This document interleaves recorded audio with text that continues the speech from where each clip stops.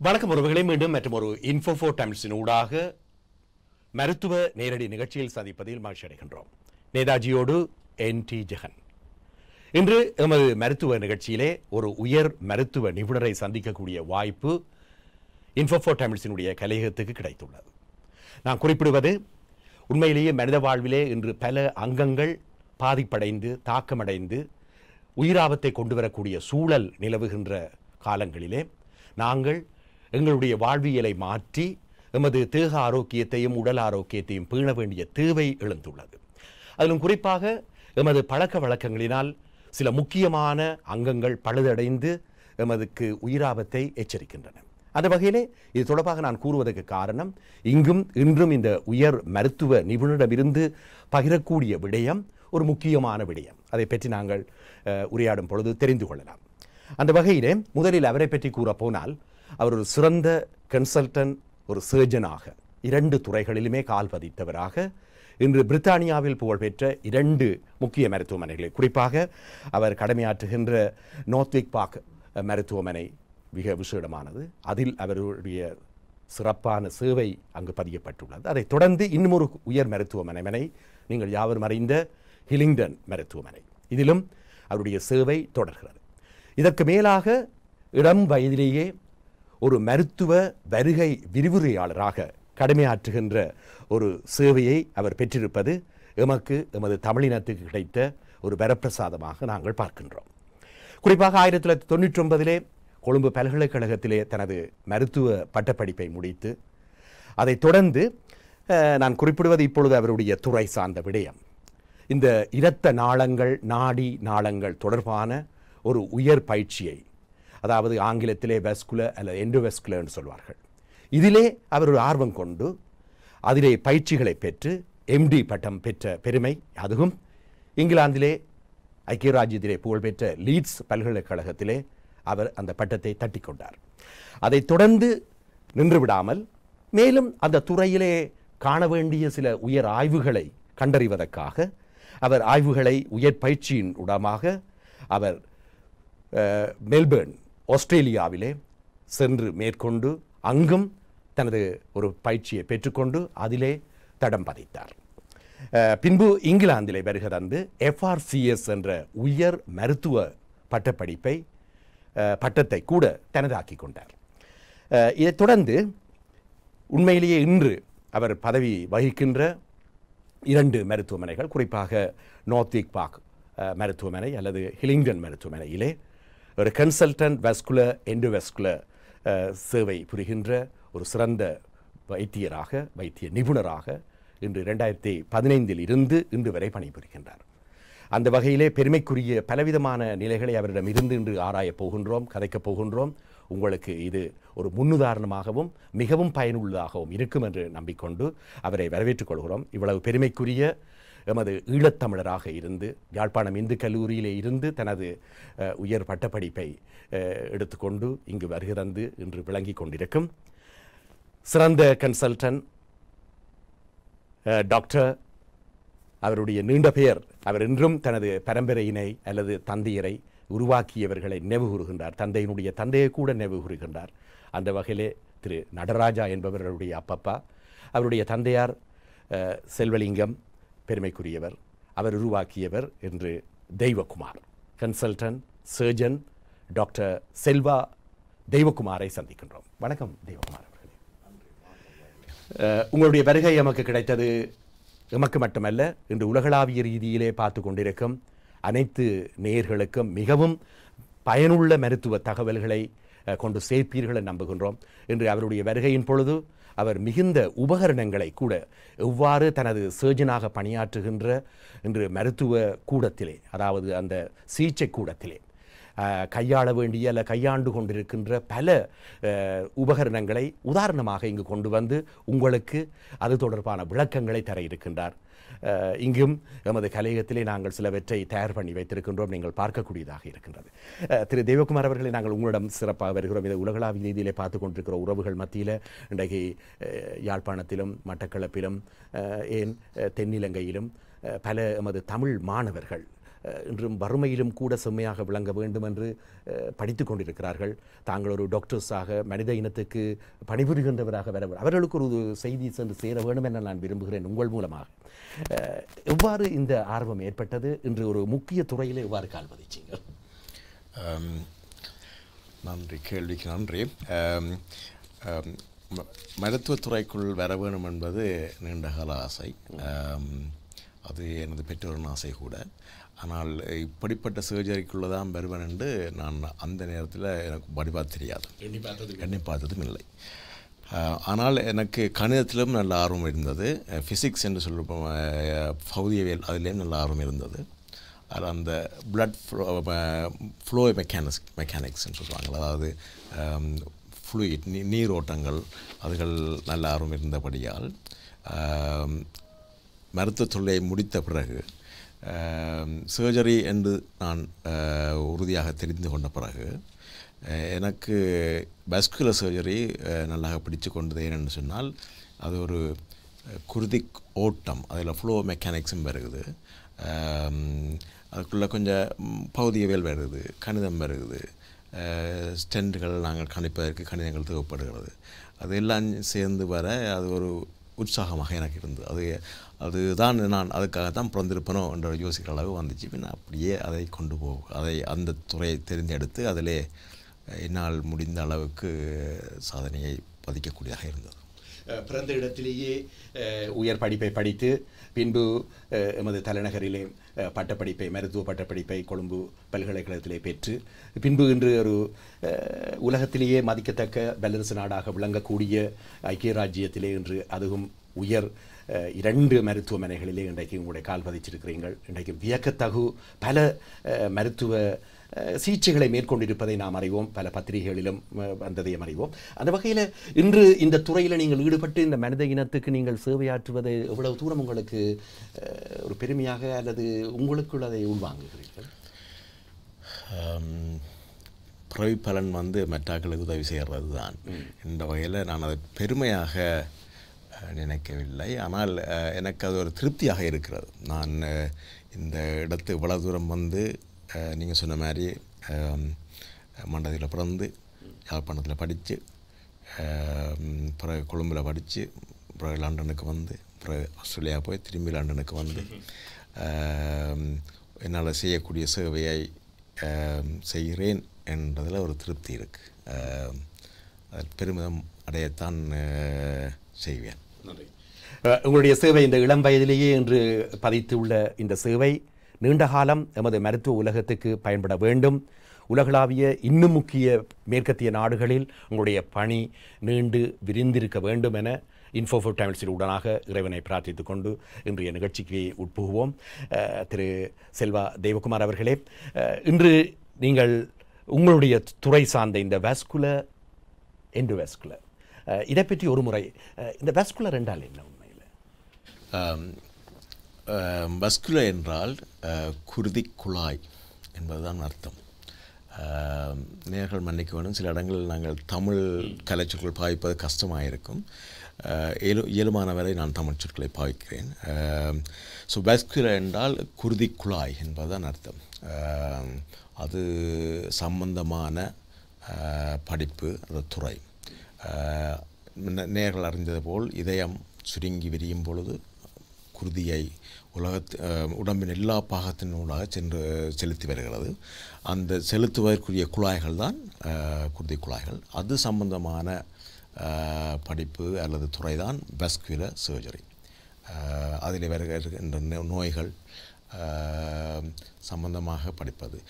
பார்த்திங்கன்னா உடம்பில் எல்லா உறுப்புகளுக்கும் குருதி பாய்ச்சல் தேவைப்படுகிறது, எனர்ஜிக்காகவும் ஆக்சிஜனுக்காகவும்.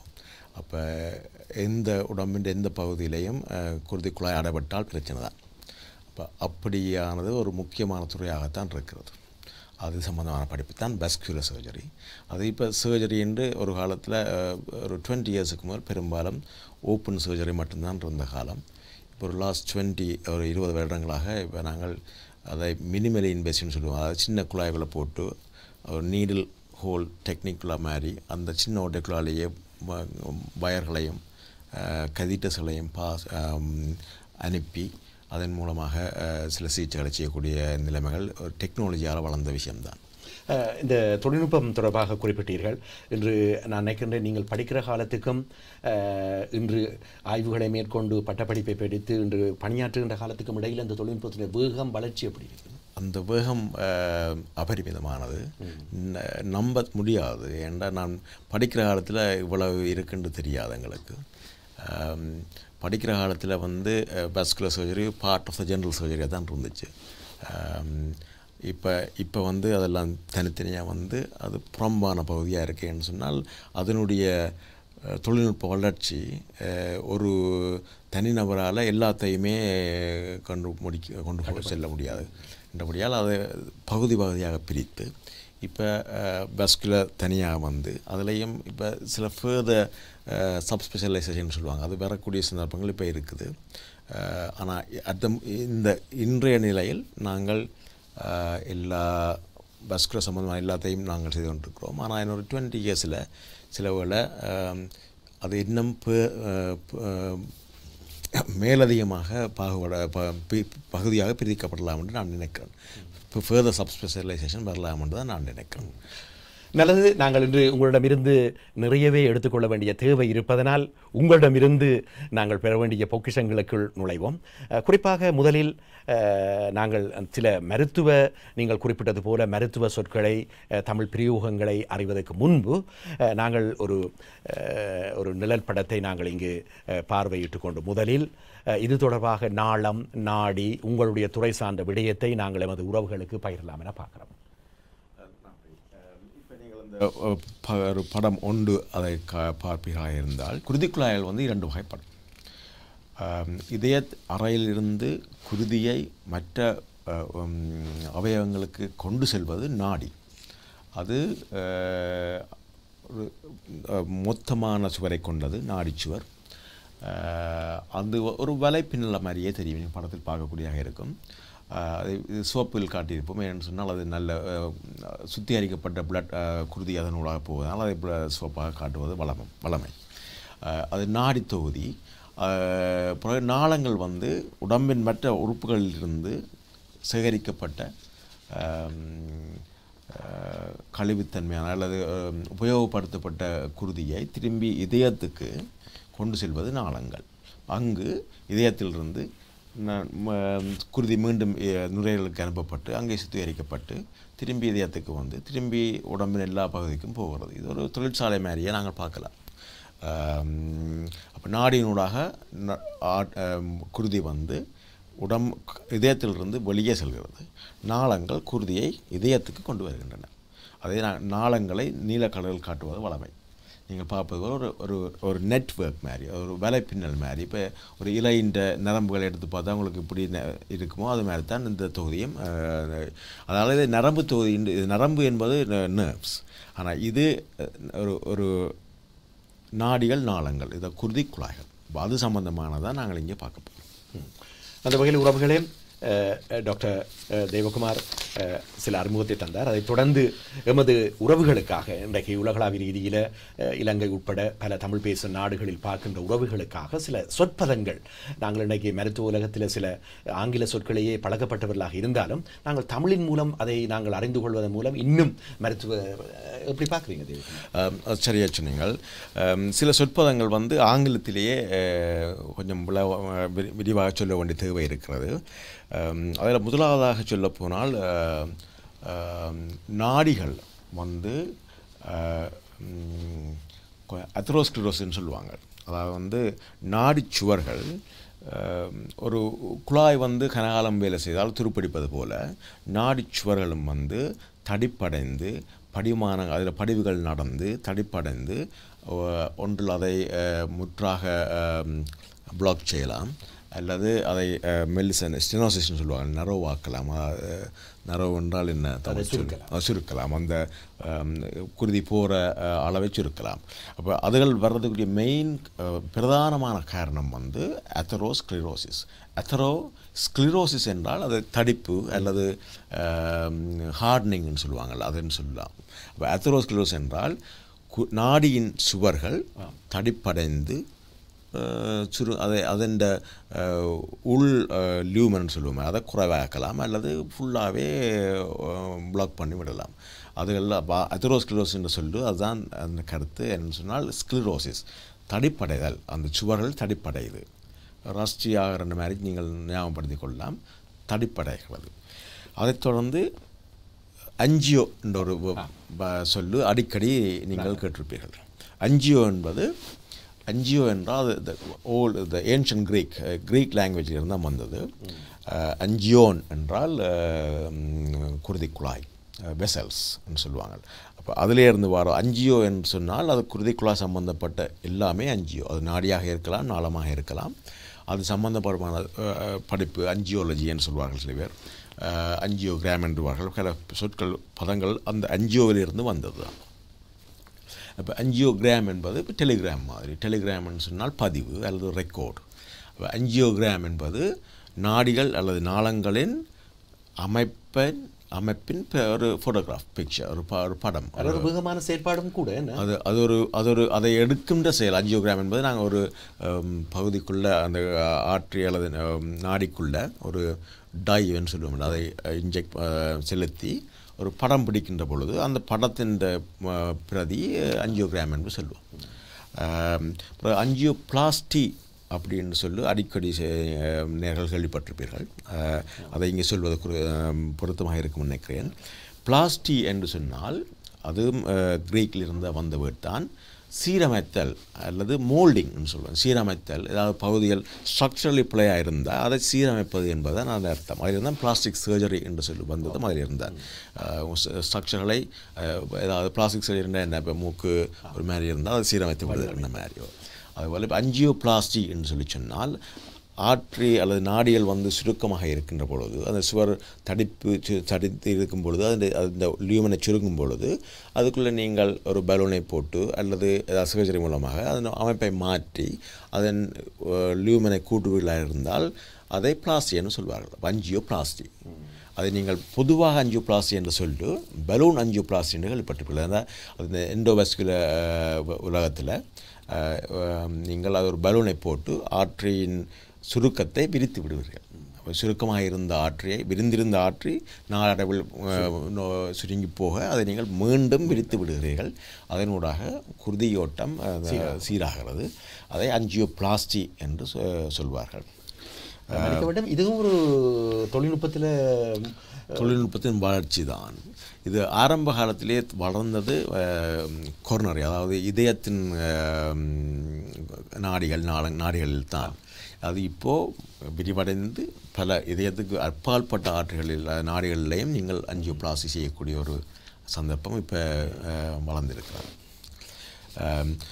ஸ்டென்டிங் என்ற சொல்லு அடிக்கடி நீங்கள் கேள்விப்பட்டிருப்பீர்கள். அதில் நான் இப்போ உங்களுக்கு ஒரு ஸ்டெண்டை காட்டுவது கொஞ்சம் பொருத்தமாக இருக்கும்னு நினைக்கிறேன். இப்போ ஸ்டெண்டிலும் வந்து பலவிதமான ஸ்டெண்டுகள் உண்டு. ஒவ்வொரு நீளத்திலையும் ஒவ்வொரு டயமீட்டர்லையும் வரும். எந்தெந்த இடத்துல நீங்கள் ஸ்டெண்ட் என்று சொன்னால் ஒரு மெட்டல் ஒர்க் பாருங்களேன் ஜெகன். சிலதுகள் வந்து கொஞ்சம் அமர்த்தப்படக்கூடியதாக இருக்கும், சிலது அமர்த்தப்பட முடியாத இருக்கும். அது ஒவ்வொரு எந்த ஆற்றியில் பாய்ப்புதா அல்லது நாடியில் பாய்ப்புதா நாளங்களில் பாய்ப்புதா அதை பொறுத்து நாங்கள் வெவ்வேறு இதில் சூஸ் பண்ணுவோம். லென்த்துகள் எல்லாம் இந்த நீளங்களும் வெவ்வேறு நீளங்கள் வரும். இவை வந்து ஸ்டெண்ட் என்பார்கள். இது ஒரு ஸ்கஃபோல்டிங்னு சொல்கிறது, மெட்டல் ஸ்கஃபோல்டிங் ஆங்கிலத்தில். அதாவது இதில் ஒன்று தாங்க இதில் காட்டினால் இப்போ இது வந்து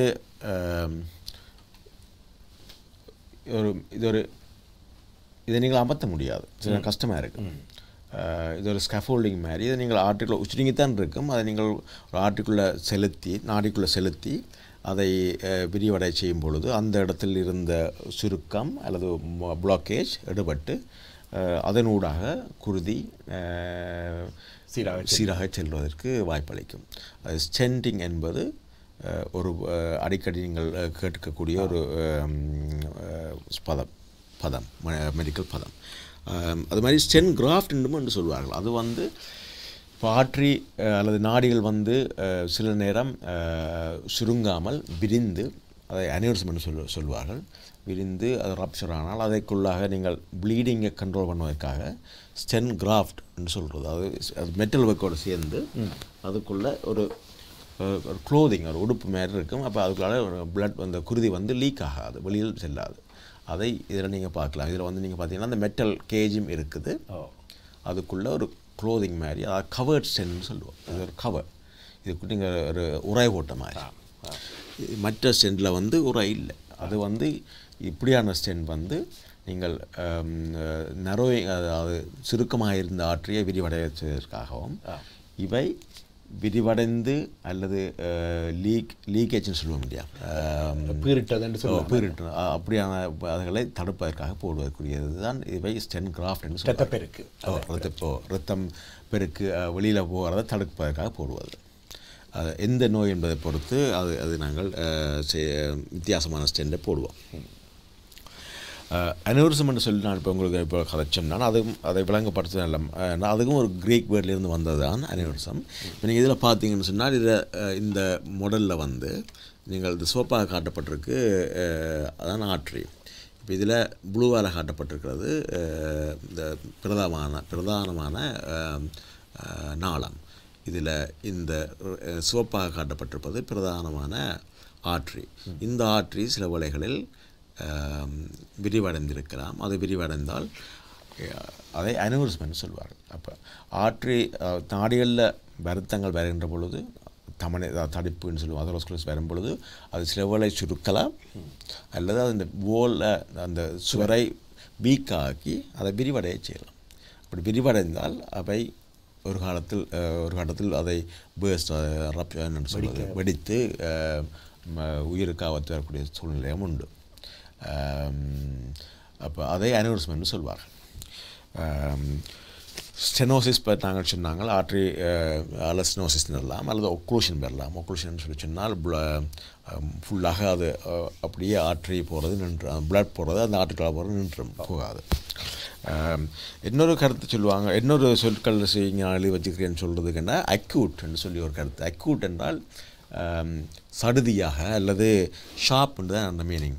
சடுதியாக பிளட் சப்ளை நின்றுட்டு ஒரு உடம்புக்கு ஒரு பகுதிக்கு என்றால் அது அக்யூட் இஸ்கீமியான்னு சொல்லுவாங்க. குரோனிக்னு சொன்னால் அது பகுதியாக கொஞ்சம் கொஞ்சமாக காலக்கிரமத்தில் நடந்தது குரோனிக் இஸ்கீமியான்னு சொல்வார்கள். இஸ்கீமியா என்றால் பிளட் குருதி அடைப்பு, ஒரு உறுப்புக்கு குருதி செல்வது தடைப்பட்டு விட்டது என்பதுதான் இஸ்கீமியா. இதேபோல் கொரோனரி அல்லது கார்டியக் என்றால் இதயம் சம்பந்தமானது, அது அதிகமான நேர்களுக்கு தெரியும். கொரோனரி என்பது குரோன் என்றால் கிரீக்கில் கிரவுன் அர்த்தம், அதாவது கிரீடம், தலையை சுற்றி இருப்பது. நீங்கள் இந்த படம் 2 பார்த்தீங்களா இருந்தால் அதில் காட்டப்பட்டிருக்கு ஒரு இதயத்தின் படம்.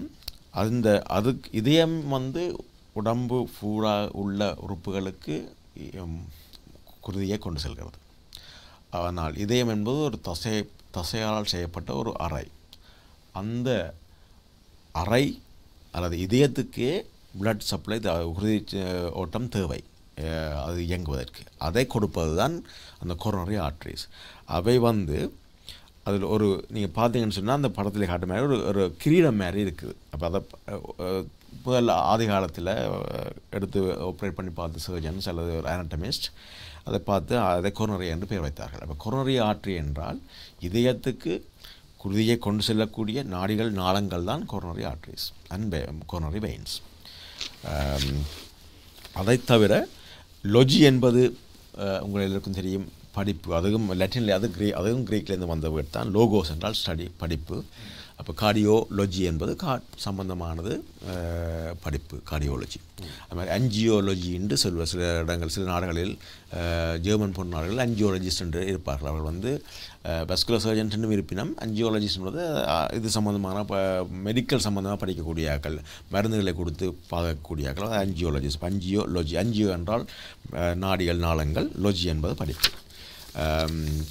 இதோட பல்மரி என்பதையும் சொல்லிவிடுகிறேன். பல்மரி என்றால் லங்ஸ் சம்பந்தப்பட்டது. அது வந்து லட்டினிலிருந்து வந்தவர். பல்மரி, பல்மோன் என்றால் காத்தோட்டம் அல்லது நுரையீரல் சம்பந்தப்பட்டது. இப்படியான சொற்பதங்களை நேரில் ஞாபகத்தில் வைத்துக் கொள்வது பின்னுக்கு விளங்கிக் கொள்வதற்கு ஈஸியாக இருக்கும். மிக அத்தியாவசியமான சொற்பதங்களை இங்கு கன்சல்டன்ட் தேவகுமார் உங்களை முன் சமர்ப்பித்தார். உண்மையிலேயே நாங்கள் அறிய துடித்தவையாக கூட பார்க்கின்ற உறவுகளுக்கு இருக்கலாம்.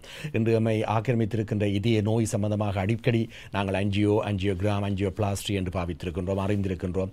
நாங்கள் வைத்தியர்கள் எழுதி தந்தபோது அதனுடைய அர்த்தம் புரியாமல் சிகிச்சைகளையே நாங்கள் பெற்றுக்கொண்டிருப்பதை அறிந்தோம். இன்று உங்கள் மூலமாக நாங்கள் அதற்கான அடித்தளத்தின் அர்த்தத்தை உணர்ந்து கொண்டது உண்மையிலேயே உங்களுக்கு நன்றிகளை தெரிவிக்க வேண்டும். அந்த வகையிலே நீங்கள் குறிப்பிட்ட மிக முக்கியமான இதயம், இந்த கொரோனரி என்றது. எனவே அந்த பக்கத்துக்கு ஒரு முறை செல்லலாம் என பார்க்கிறோம். எனவே நாங்கள் இப்பொழுது தேவகுமார் அவர்களுடைய துணையுடன் அதனான சில விளக்கங்களை அறிய விரும்புகிறோம். இப்பொழுது செல்வோம். ஸோ இந்த கொரோனரி ஆர்டரியை பற்றி நான் உங்களுக்கு சொல்லியிருக்கிறேன். அதாவது கொரோனரி ஆர்டரி தான் இதயத்துக்கு இதயமே குருதியை மற்ற இடங்களுக்கு செலுத்துது. ஆனால் இதயத்துக்குரிய தேவையான குருதியை செலுத்துவது கொரோனரி ஆர்டரி. அதிலே ஏதாவது தடிப்புகள் அல்லது அந்த ஆற்றில் நாடிகளில் ஏதாவது பிளாக்கேஜ் வந்தால் அல்லது அடைப்புகள் வந்தால் அவை மாரடைப்பு சம்பந்தமான விஷயங்களை கொண்டு வரலாம். இதை பற்றி மேலதிகம் சொல்வதற்கு எங்களுக்கு இந்த அத்தெரோஸ்க்ளரோசிஸ் என்பது எங்களுக்கு தேவைப்படுகிறது.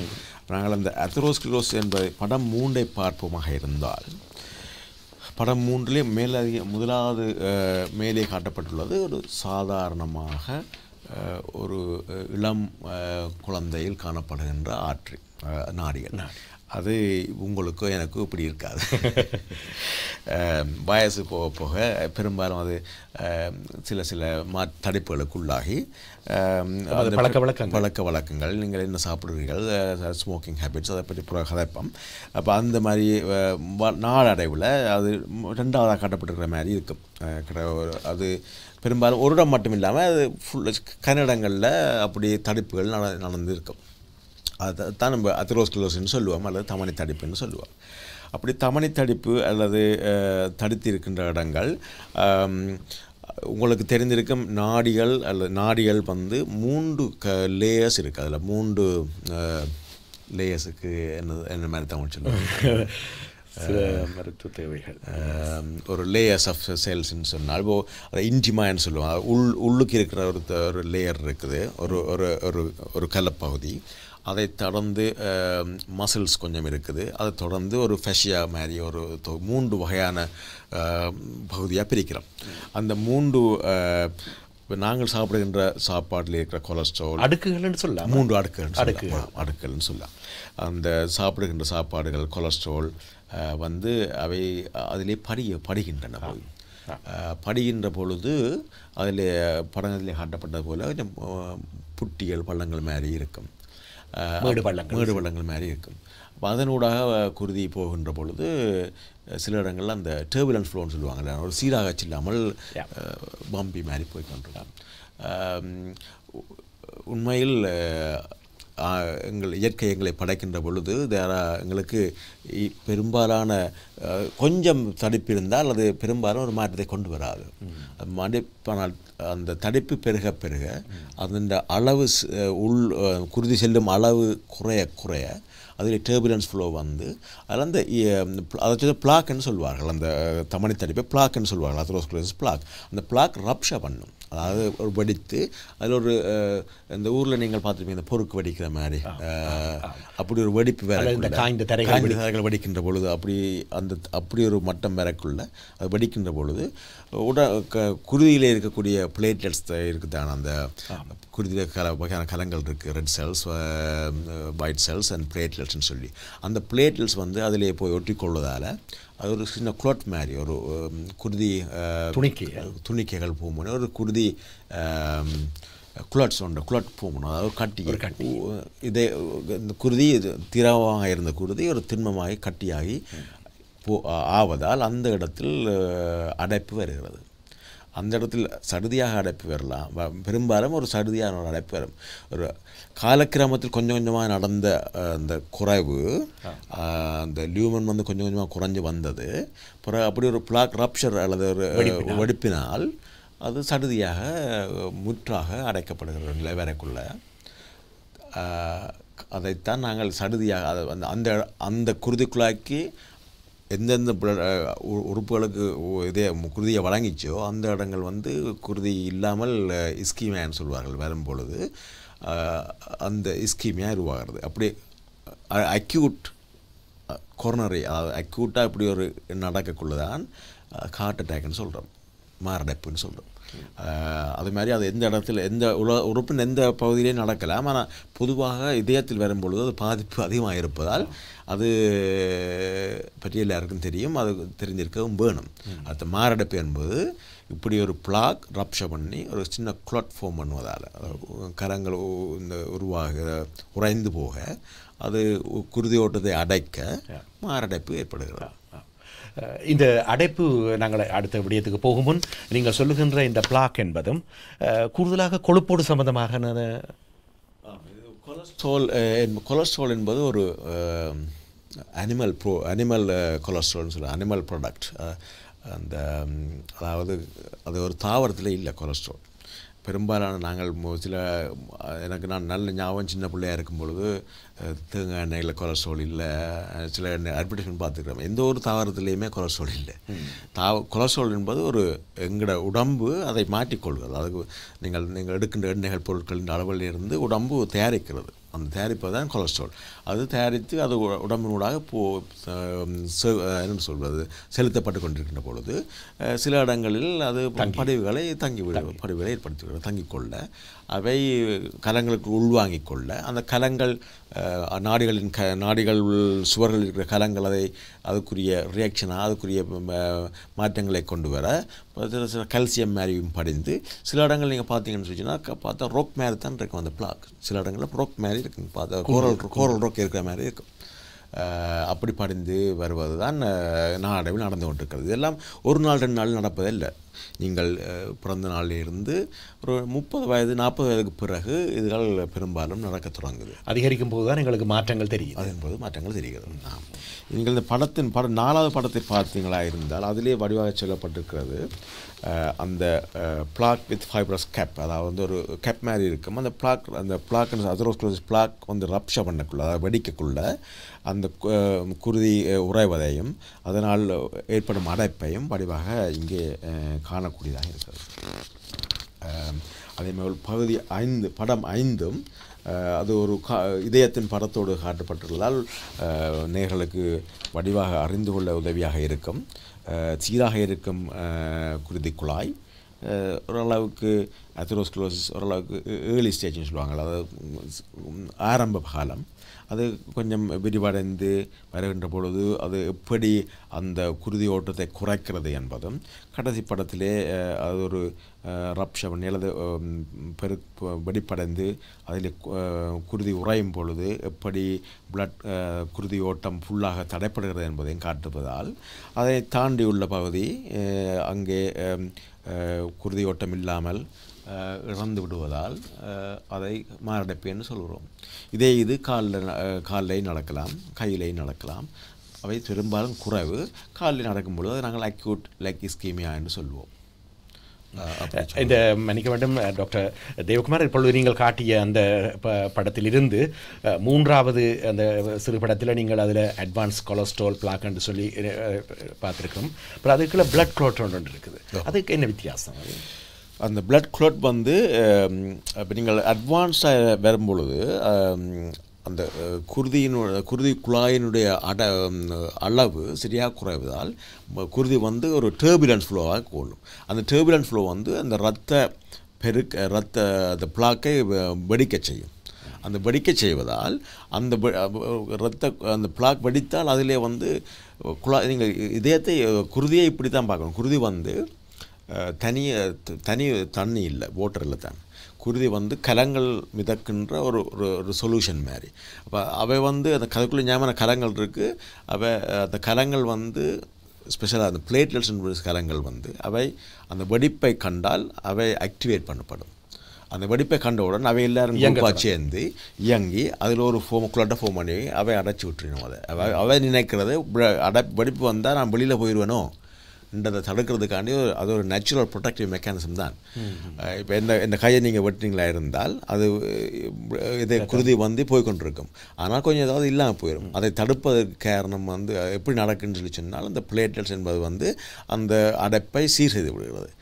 அந்த பிளாக் ரப்சர் நடக்கக்குள்ள, அதாவது பிளாக் வெடிக்கக்குள்ள அதே மாதிரி தான் அவை சிந்திக்கணும். அவை நினைக்கணும் எங்கேயோ நான் வெளியில் போகிறோம், குருதி தான் போகுது, அப்போ நான் அடைக்க வேணும்னு தான் அவை இந்த பிரதானமான தொழில். அவை வந்து தங்கள் தொழிலை செய்யணும். அப்படி செய்கிறதால அவை பிளாக்கை ஏற்படுத்தி அந்த செயற்பாடு ஏற்படும் பொழுது நமக்கு ஏற்படுகின்ற விளைவு என்ன? அந்த அந்த அந்த அதை அப்படி அதை முழுமையாக அடைக்கின்ற பொழுது அதனை தாண்டியுள்ள கலங்களுக்கு இரத்தம் செல்வதில்லை. அதனால் அவை ஆக்சிஜன் இல்லாமல் இறந்து விடுகின்றன. அதனால்தான் மாரடைப்பு ஏற்படுகிறது. இது இதயத்தில் நடந்தால் மாரடைப்பு என்கிறோம். வெவ்வேறு பகுதியில் நடக்கும் பொழுது அதற்குரிய இஸ்கிமியான்னு, இது கிட்னியில் நடந்தால் ரீனல் இஸ்கிமியான்னு சொல்வார்கள். கிட்னி இஸ்கிமியா ஆயிட்டுதுன்னு சொல்வார்கள். ஆனால் பொதுவாக இது நடப்பது இதயத்தில் என்பதால் எல்லாருக்கும் அதை பொதுவாக தெரிந்திருக்கும். மயோகார்டியல் இன்ஃபாக்ஷன் அல்லது ஹார்ட் அட்டாக் என்று சொல்வார்கள். நாங்கள் இது தொடர்பாக இறுதியிலே உரையாட இருக்கிறோம். இந்த என்னென்ன பழக்க வழக்கங்களை நாங்கள் மட்டுப்படுத்தி கொண்டால் நாங்கள் இதிலிருந்து தப்ப முடியும், எவ்வாறான வளர்ச்சியை நாங்கள் பெற முடியும் என்பது தொடர்பாக பிறகு அறிவோம். அடுத்த படத்துக்கு போவோம். எனவே அடுத்து திரு தெய்வகுமார் அவர்களிடமிருந்து அடுத்த ஒரு புகைப்படத்தில் இருந்து நாங்கள் சில விளக்கங்களை பெற்றுக்கொள்வோம். படம் 7 பார்த்தீங்க இருந்தால் படம் 7 வந்து உங்களுக்கு இதயத்துக்கு வழங்குகின்ற கொரோனரி ஆர்டரிஸினுடைய ஒரு அனாட்டமின்னு சொல்லலாம். இதயம் வந்து இடதாக பிரிக்கப்பட்டுள்ளது. இடது அறையிலிருந்து தான் பெரும்பாலான குருதி மற்ற உறுப்புகளுக்கு செலுத்தப்படுகிறது. அப்படி இதயம் சுருங்குகின்ற பொழுது அந்த பிரதானமான ஆற்றியை அயோட்டா என்பார்கள். அதில் எங்களுக்கு காட்டப்பட்டுள்ளது அயோட்டா என்ற அந்த முதல் பகுதி காட்டப்பட்டுள்ளது.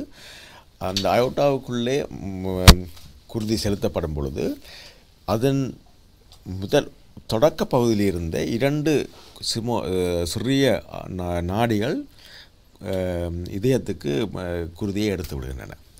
அப்போது முதலாவது இதயம் ஒரு பிரதானமான அவயம். அது முதல்லே அதை எடுத்து விடுகிறது அந்த கொரோனரி ஆர்டரியின் ஊடாக. அதிலே 2 வகையான கொரோனரி ஆர்டரி உண்டு. ஒன்று ரைட் அண்ட் லெஃப்ட்னு சொல்வார்கள், இடது பக்கம் வலது பக்கம். அந்த இடது பக்க கொரோனரி ஆர்டரி வந்து இடது பக்க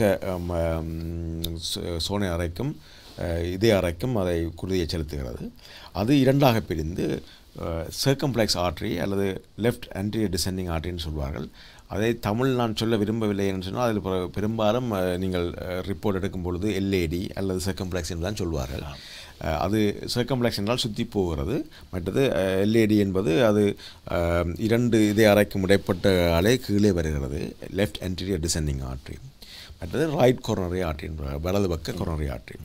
இவைகள் சின்ன அடைப்புகள் இருந்தால் அல்லது சின்ன அடைப்பு அல்லது நரோயிங் இருந்தால் அவை அஞ்சியோபிளாஸ்டி மூலம் சீர்திருத்தப்படுகிறது.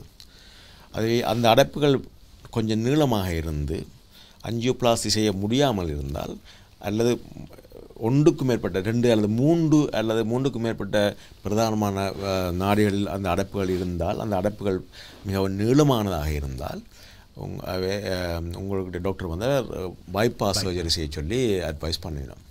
அதே என்ன சொல்லி சொன்னால் நீளமான அடைப்புகள் கொஞ்சம் அஞ்சியோபிளாஸ்டி மூலம் சரி செய்வது முடியும். அது நீண்ட காலத்துக்கு நல்ல ஒரு பொறுப்பாட்டி தராது என்பது சில ஒரு கருத்துக்கள் உண்டு. அப்போ அதனால தான் நம்ம உங்களுக்கு டாக்டர் வந்து சொல்லுவார் என்ன பைபாஸ் நல்லமா இல்லை அஞ்சியோபிளாஸ்டி நல்லமான்னு சொல்லி. அது எவ்வளவு நீளத்துக்கு இருக்குது, எத்தனை ஆர்ட்ரிஸில் இருக்கின்றதை பொறுத்து அதை ஹார்ட்டில் அவ டிசைட் பண்ணுவேணும். இதில் என்னொன்றை சொல்லி நான் விரும்புகிறேன்னு சொன்னால், பெரும்பாலான இந்தியர்கள் அல்லது இளைஞர்களுக்கு ஆர்ட்ரிஸ் வந்து கொஞ்சம் சுருக்கமான இடத்தில் வராமல் நீளமான இடத்தில் தான் வருகிறது. காரணம் அதுக்கு என்ன காரணம் என்று உண்மையில் தெரியலை. அதாவது பெரும்பாலும் டயபெட்டிஸ் இருக்கிறது கொஞ்சம் எங்கள் ஆட்களுக்கு கூட, ஏஷியன்ஸுக்கு கூட, நீரிழிவு என்பது கூட. அடுத்தது ஏஷியன்ஸின் ஆர்ட்ரிசம் வந்து கொஞ்சம் மென்மையானது. அதோட இந்த லியூமனும் வந்து கொஞ்சம் சிறியது. அப்போ அடைப்புகள் வந்து ஈஸியாக நடந்து விடுகின்றன. அதனாலே இருக்கலாம் பெரும்பாலான எங்கள் மக்களுக்கு பைபாஸ் சர்ஜரி வந்து அதிக அளவில் பயன்படுத்தப்படுகிறது. ஆஞ்சியோபிளாஸ்டியிலும் பார்க்க இங்கே கொக்கேஷன் சொல்லுவாங்க. இங்கே வெஸ்டர்ன் வேர்ல்டில் வந்து பெரும்பாலும் ஆஞ்சியோபிளாஸ்டி ஆல் சமாளிக்கக்கூடியதாக இருக்கிறது. இங்கே பைபாஸ் செய்வதற்குரிய அளவு குறைவு. இந்தியா ஸ்ரீலங்காவில் பைபாஸ்க்குரிய அந்த பைபாஸ் நடப்பது கொஞ்சம் கூடவாகவே இருக்கிறது. இதில் நாங்கள் உறவுகளே அநேகமாக இந்த ஆஞ்சியோபிளாஸ்டி என்பது அநேகமாக அடிபட்ட ஒரு சொற்பதம், அநேகமாக அறிந்திருப்பீங்கள். நாங்களும் அதை அனுபவித்திருக்கின்றோம் என்று பலரும் உணரக்கூடியதாக இருக்கும். அது தொடர்பாகவும் இந்த பைபாஸ் தொடர்பாகவும் கூறியதை நாங்கள் அறிந்து கொண்டோம். அடுத்து செல்வோம். அடுத்து நாங்கள் இப்போ நாங்கள் பார்த்தது என்னென்னு சொல்லி சொன்னால், குருதி குழாய்கள் பிரதானமாக நாடிகள் அடைபடும் பொழுது அவை எப்படி நாங்கள் சரிப்படுத்தலாம் என்று தான் இப்போ பார்த்து கொண்டிருக்கிறோம். அப்படி அடைபடும் பொழுது நாங்கள் சரிப்படுத்துவதற்கு 2 வகையான உபயோகம் உண்டு என்பதை சிகிச்சை முறை உண்டு என்பதை நம்ம முதலே பார்த்துருக்கிறோம். ஒன்று ஓப்பன் சர்ஜரின்னு சொல்லுவாங்க. அதாவது வந்து ஓப்பன் சர்ஜரி அப்படி தான். அதாவது ஓப்பன் உண்மையிலே அது ஒரு திறந்த நிலையில் மேற்கொள்வது பெரிய சிகிச்சையை செய்து சத்திர சிகிச்சையை செய்வது என்பது ஒரு பழைய முறையாகவும் இப்பொழுதும் அது சில இடங்களில் தேவைப்படுகிற முறையாகவும் தான் இருக்குது. ஆனால் இப்போ புதிய மன்னிக்க வேண்டும், அந்த நீங்கள் இந்த ஓப்பன் சர்ஜரி என்பது சாதாரணமாக ஆரம்ப காலங்களில் மேற்கொண்டது இப்போ இதயம் என்று சொன்னால் அதில் ஏதாவது ஒரு வெட்டு அல்லது ஏதாவது ஏற்படுத்தித்தானே. பைபாஸ் சர்ஜரி என்பது ஒரு ஓப்பன் சர்ஜரி தான். அதாவது இதயத்தை நீங்கள் திறந்து அதன் ஓப்பன் திறந்த சிகிச்சை முறைன்னு சொல்லி சிகிச்சை முறை செய்வது என்பது ஒரு அப்போ பெரும்பாலான நோயாளிகள் வந்து அதை குணமடைவதற்கு கொஞ்சம் காலம் எடுப்பதாகவே தெரிகிறது.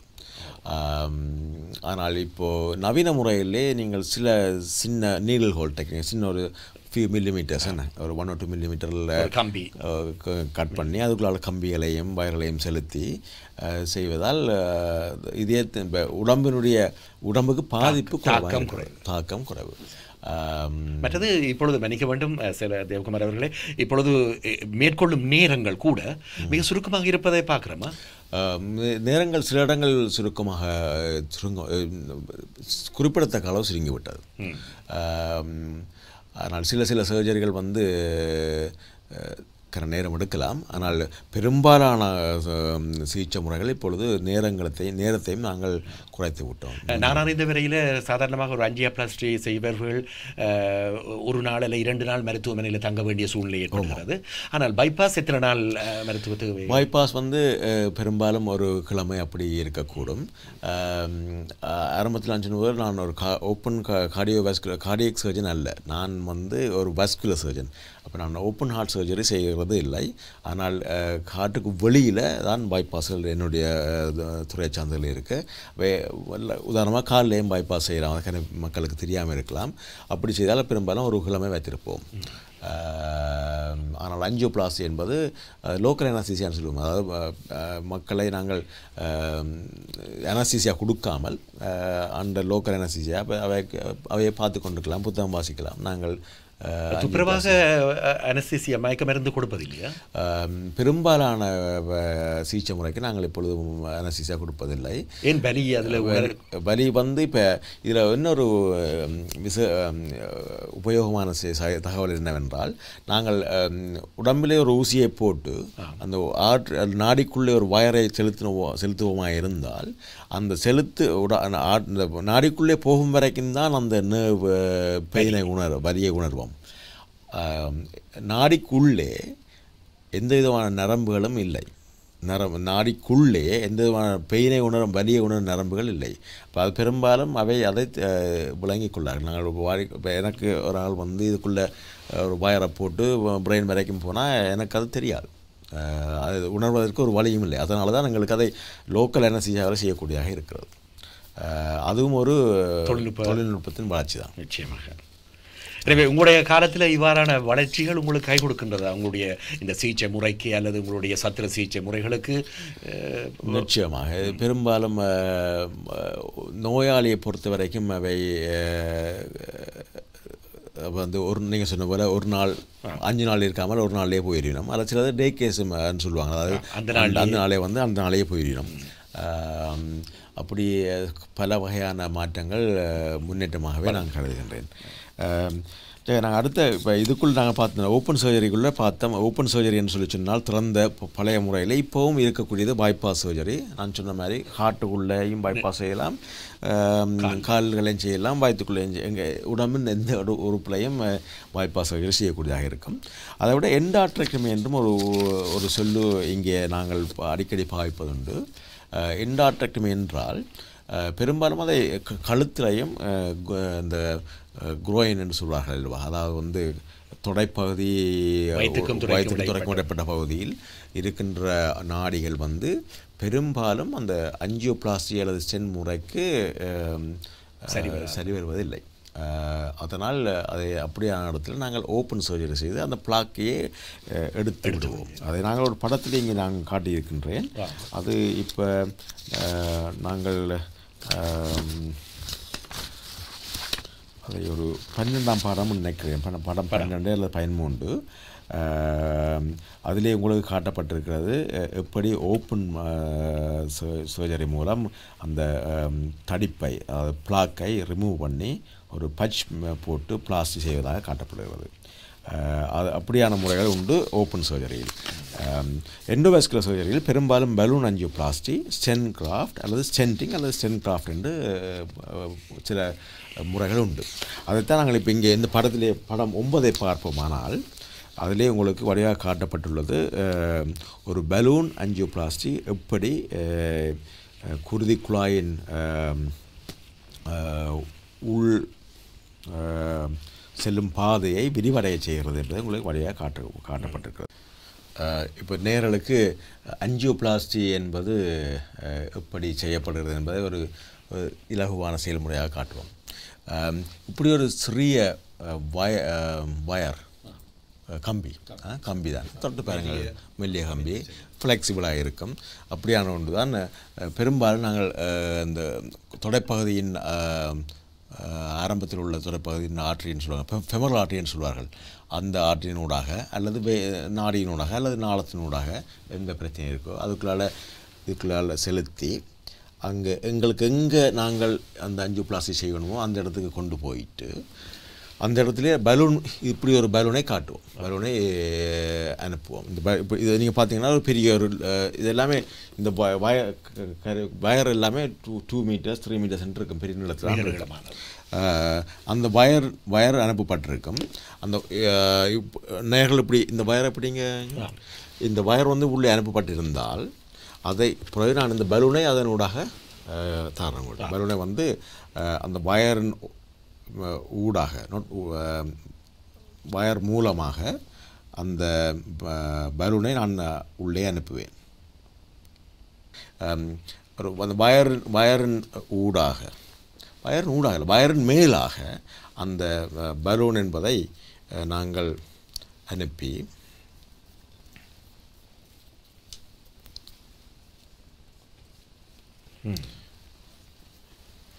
வயர் வந்து இங்கே பக்கத்தால் வரும். அப்போ இதை பிறகு நாங்கள் அந்த எந்த இடத்துல குருதி அடைக்கப்பட்டிருக்கிறதோ அந்த இடத்துக்கு செலுத்தி அந்த இரண்டையும் போட்டு பிடிச்சிக்கொள்ளலாம். அதை பிறகு இன்னொரு சேனல் இருக்குது, அது பலூன், அந்த இது வந்து பலூன், இதுக்குள்ளே பலூன் இருக்குது.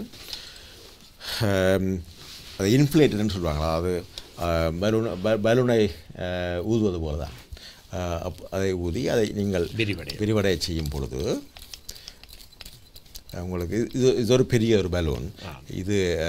இதுகள் கொரோனா ஆற்றிக்கு பயன்படுத்துவதில்லை. இது வந்து ஒரு பெரிய ஆற்றில் பயன்படுத்தப்படக்கூடிய ஒரு பலூன். ஒரு உதாரணத்துக்காக இதை காட்டுகிறேன். இப்படி காட்டுகின்ற பொழுது நீங்கள் அந்த பலூனை விரிவடை செய்து அதை நீங்கள் ஒரு 1 or 2 மினிட்ஸுக்கு விடும் பொழுது அது அஞ்சியோபிளாஸ்டி பலூன் அஞ்சியோபிளாஸ்டின்னு சொல்வார்கள். சுருக்கமடைந்த பகுதி சுருக்கமடைந்து இருந்த நாடிகள் அல்லது நாளங்கள் விரிவடையும். ஒரு நிமிடம் அல்லது 2 நிமிடம் அதை விட்டு வைத்திருந்த பிறகு அதை நாங்கள் திரும்பி அப்சர்வ் பண்ணோம்னு சொன்னால் அந்த பலூனை திரும்பி சுருக்க செய்து பலூனை எடுத்து விடுவோம். அப்பொழுது அந்த அஞ்சியோபிளாஸ்டி அடையப்பட்ட நாடிகள் தொடர்ந்து விரிவடைந்திருக்கக்கூடிய சந்தர்ப்பங்கள் பெரும்பாலும் உண்டு. அவை தொடர்ந்து விரிவடைந்து இருக்காமல் சுருங்கினால் அதற்கு ஸ்டெண்டை போட வேண்டியதுக்குரிய கட்டாயம் உங்களுக்கு தேவைப்படும். எனவே முதல் எத்தனித்த முறை சிறப்பாக அமையமாக இருந்தால் அது ஒரு பயனளித்த முறை. அது ஸ்டெண்ட் போட வேண்டிய தேவையில்லை. இந்த நேரத்தில் அநேகமாக உங்கள் உறவுகளுக்கு இந்த ஸ்டென்ட் என்பது ஒரு பரிச்சயமான சிகிச்சை முறையை அறிந்திருப்பார்கள். டாக்டர், இந்த ஸ்டென்ட்டுக்கும் இதற்கும் ஸ்டென்ட் என்பது ஏதாவது தாக்கத்தை பின்பு கொடுக்குமா? அல்லது ஸ்டென்ட் என்பது ஒரு அலோய் மெட்டல்னு சொல்லுவாங்க. நைட்ரினோல் என்பது ஒரு விதமான மெட்டல். அது பெரும்பாலும் இனர்ட்னு சொல்லுவாங்க. அது ஒரு அலர்ஜியை கொடுப்பதில்லை. ஆனால் சில பேருக்கு அது அலர்ஜியை கொடுக்கலாம். அது தெரிந்திருந்தால் அந்த மாதிரி ஸ்டென்ட் நாங்கள் போடுவது தவிர்க்க வேணும். எனவே அலர்ஜி உள்ளவர்கள் அதை தெரிவிக்க வேண்டிய தேவை இருக்கும். அப்படி அலர்ஜி சரியான குறைவு. நான் லட்சத்தில் ஒரு ஆள் அப்படி ஒன்று தான் நான் இதுவரைக்கும் ஒரு பேஷண்ட் தான் அப்படி நான் கண்டிருக்கிறேன். அது தெரிந்திருந்தால் நாங்கள் போடுவதில்லை. தெரியாமல் போட்டிருந்தால் ஸ்டெண்டை எடுக்க வேண்டிய தேவை வரும். இப்போ இந்த பலூன் இப்போ நாங்கள் பார்த்தீங்கன்னா இருந்தால் பலூன் இப்பொழுது உங்களுக்கு நன்றாக விரிவடைந்து உள்ளது. அதை நீங்கள் 5 கிராம் செய்து பார்க்கலாம் எப்படி விரிவடைந்திருக்கிறது என்று. அதன் பிறகு ஒரு நிமிடம் வைத்திருந்த பிறகு திரும்ப அதை நீங்கள் சுருக்கலாம். அதை நீங்கள் சுருக்கக்கூடிய முறை இருக்கும். நீங்கள் ஆஸ்பிரேட் பண்ணி சுருக்கி விடலாம். சுருக்கி போட்டு அதை நீங்கள் பலூனை எடுத்து விடுவீர்கள். வயரையும் பிறகு நன்றாக 5 கிராம் செய்து அதன் விளைவு நன்றாக திருப்திகரமாக இருந்தால் வயரையும் எடுத்து சிகிச்சையை முடித்துக் கொள்ளலாம். இந்த முறைக்கு என்ன பெயர் இடுகிறீர்கள்? இதை பலூன் அஞ்சியோபிளாஸ்டின்னு சொல்கிறார்கள். பலூன் அஞ்சியோபிளாஸ்டி என்பது இப்படித்தான் செய்யப்படுகிறது. அஞ்சியோபிளாஸ்டி செய்து அந்த நாடி விரிவடையாமல் திரும்பவும் சுருங்குகிறது அல்லது சில காலத்துக்கு பிறகு திரும்பவும் அதை அடைப்பு ஏற்பட்டுவிட்டது என்றால் ஸ்டென்ட் என்னும் உலோகத்தை நாங்கள் போட வேண்டிய தேவை இருக்கிறது. அப்படி ஒன்றைத்தான் இதிலே உங்களுக்கு செய்து காட்டப் போகிறேன். இதுவும் ஒரு இந்த ஸ்டென்ட் வந்து ஒரு பெரிய ஸ்டென்ட். இது கொரோனரி ஆர்டிக்கில் போகிற சின்ன அளவில் இது அவங்களுக்கு விளக்கத்துக்காக பெரிய ஒரு ஸ்டெண்டை கொண்டு வந்திருக்கேன். இது பெரும்பாலும் நாளங்களுக்குள் போடக்கூடிய ஸ்டெண்ட் தான் இது. ஆனால் அமைப்பு முறை ஒன்று தான். நீங்களே பார்ப்பீர்கள். அதே போல் இமேஜின் நினைத்து கொள்ளுங்கள், இந்த வயர் என்பது உடம்பினுள்ளே இருக்கிறது. நாங்கள் போட்டு அதை 5 கிராம் செய்து வயரை செலுத்தி விட்டேன். அந்த வயரின் மேலாக இந்த ஸ்டென்ட் என்னும் ஸ்டென்ட் நீளத்தை பாருங்கள். இந்த ஸ்டென்ட் கருவி நீளம் வந்து நீளமாகவே உள்ளது. ஆனால் இது முழுக்க ஸ்டென்ட் அல்ல. இது வந்து ஸ்டென்ட் டிப்ளாய்மெண்ட்க்குரிய ஒரு செலுத்தும் ஒரு சிஸ்டம், ஒரு கருவி. அதை வயரின் மேலாக இப்பொழுது நான் அனுப்புகிறேன்.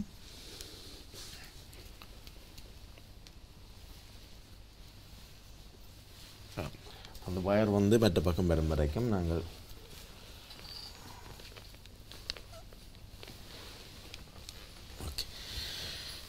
அப்போ இப்பொழுது நீங்கள் நினைத்து கொள்ள வேண்டியது என்னவென்றால் வயர் மேலே வருகிறது, வயர் இருக்கிறது.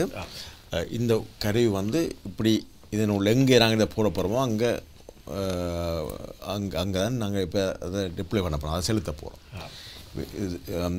தொடையாறு ஃபெமரல் ஆர்டரி என்பதற்குள்ளாக நாங்கள் செலுத்தி அங்கே உதாரணமாக எடுத்துக்கொள்வோம். இந்த ஆற்றில் நாங்கள் அந்த ஸ்டெண்டை போட போகிறோமாக இருந்தால் இந்த இடத்தில் நான் அதை கொண்டு வந்த பிறகு டிப்ளாய்மெண்ட் என்று சொல்வார்கள். அதாவது உரிய இடத்தில் செலுத்தி போவோம். அப்போ இப்போ நான் இங்கே பார்த்தீங்களா இருந்தால் இரண்டு வெவ்வேறு விதமான ஸ்டென்ட் டிப்ளாய்மெண்ட் சிஸ்டம் இருக்குது. இது ஒரு எளிய முறை. இது புல் பேக்குன்னு சொல்வார்கள். அதாவது வந்து ஒன்றை நிலையாக வைத்துக்கொண்டு மற்றதை நான் எனது மற்ற கையை நோக்கி செலுத்தும் பொழுது இந்த வெளியே உள்ள பகுதி இறங்குவதால் ஸ்டென்ட் டிப்ளாய் பண்ணப்படுகிறது. கவனமாக பாருங்கள்.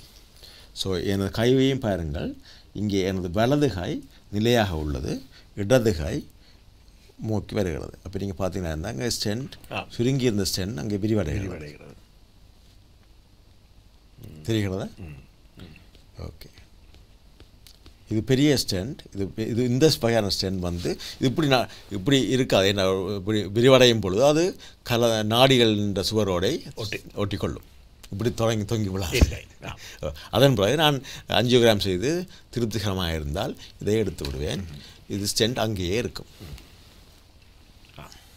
எனவே இந்த ஸ்டென்ட் என்ற முறையை மிக தெளிவாக டாக்டர் தேவகுமார் எமக்கு இங்கே விளங்கப்படுத்தினார்.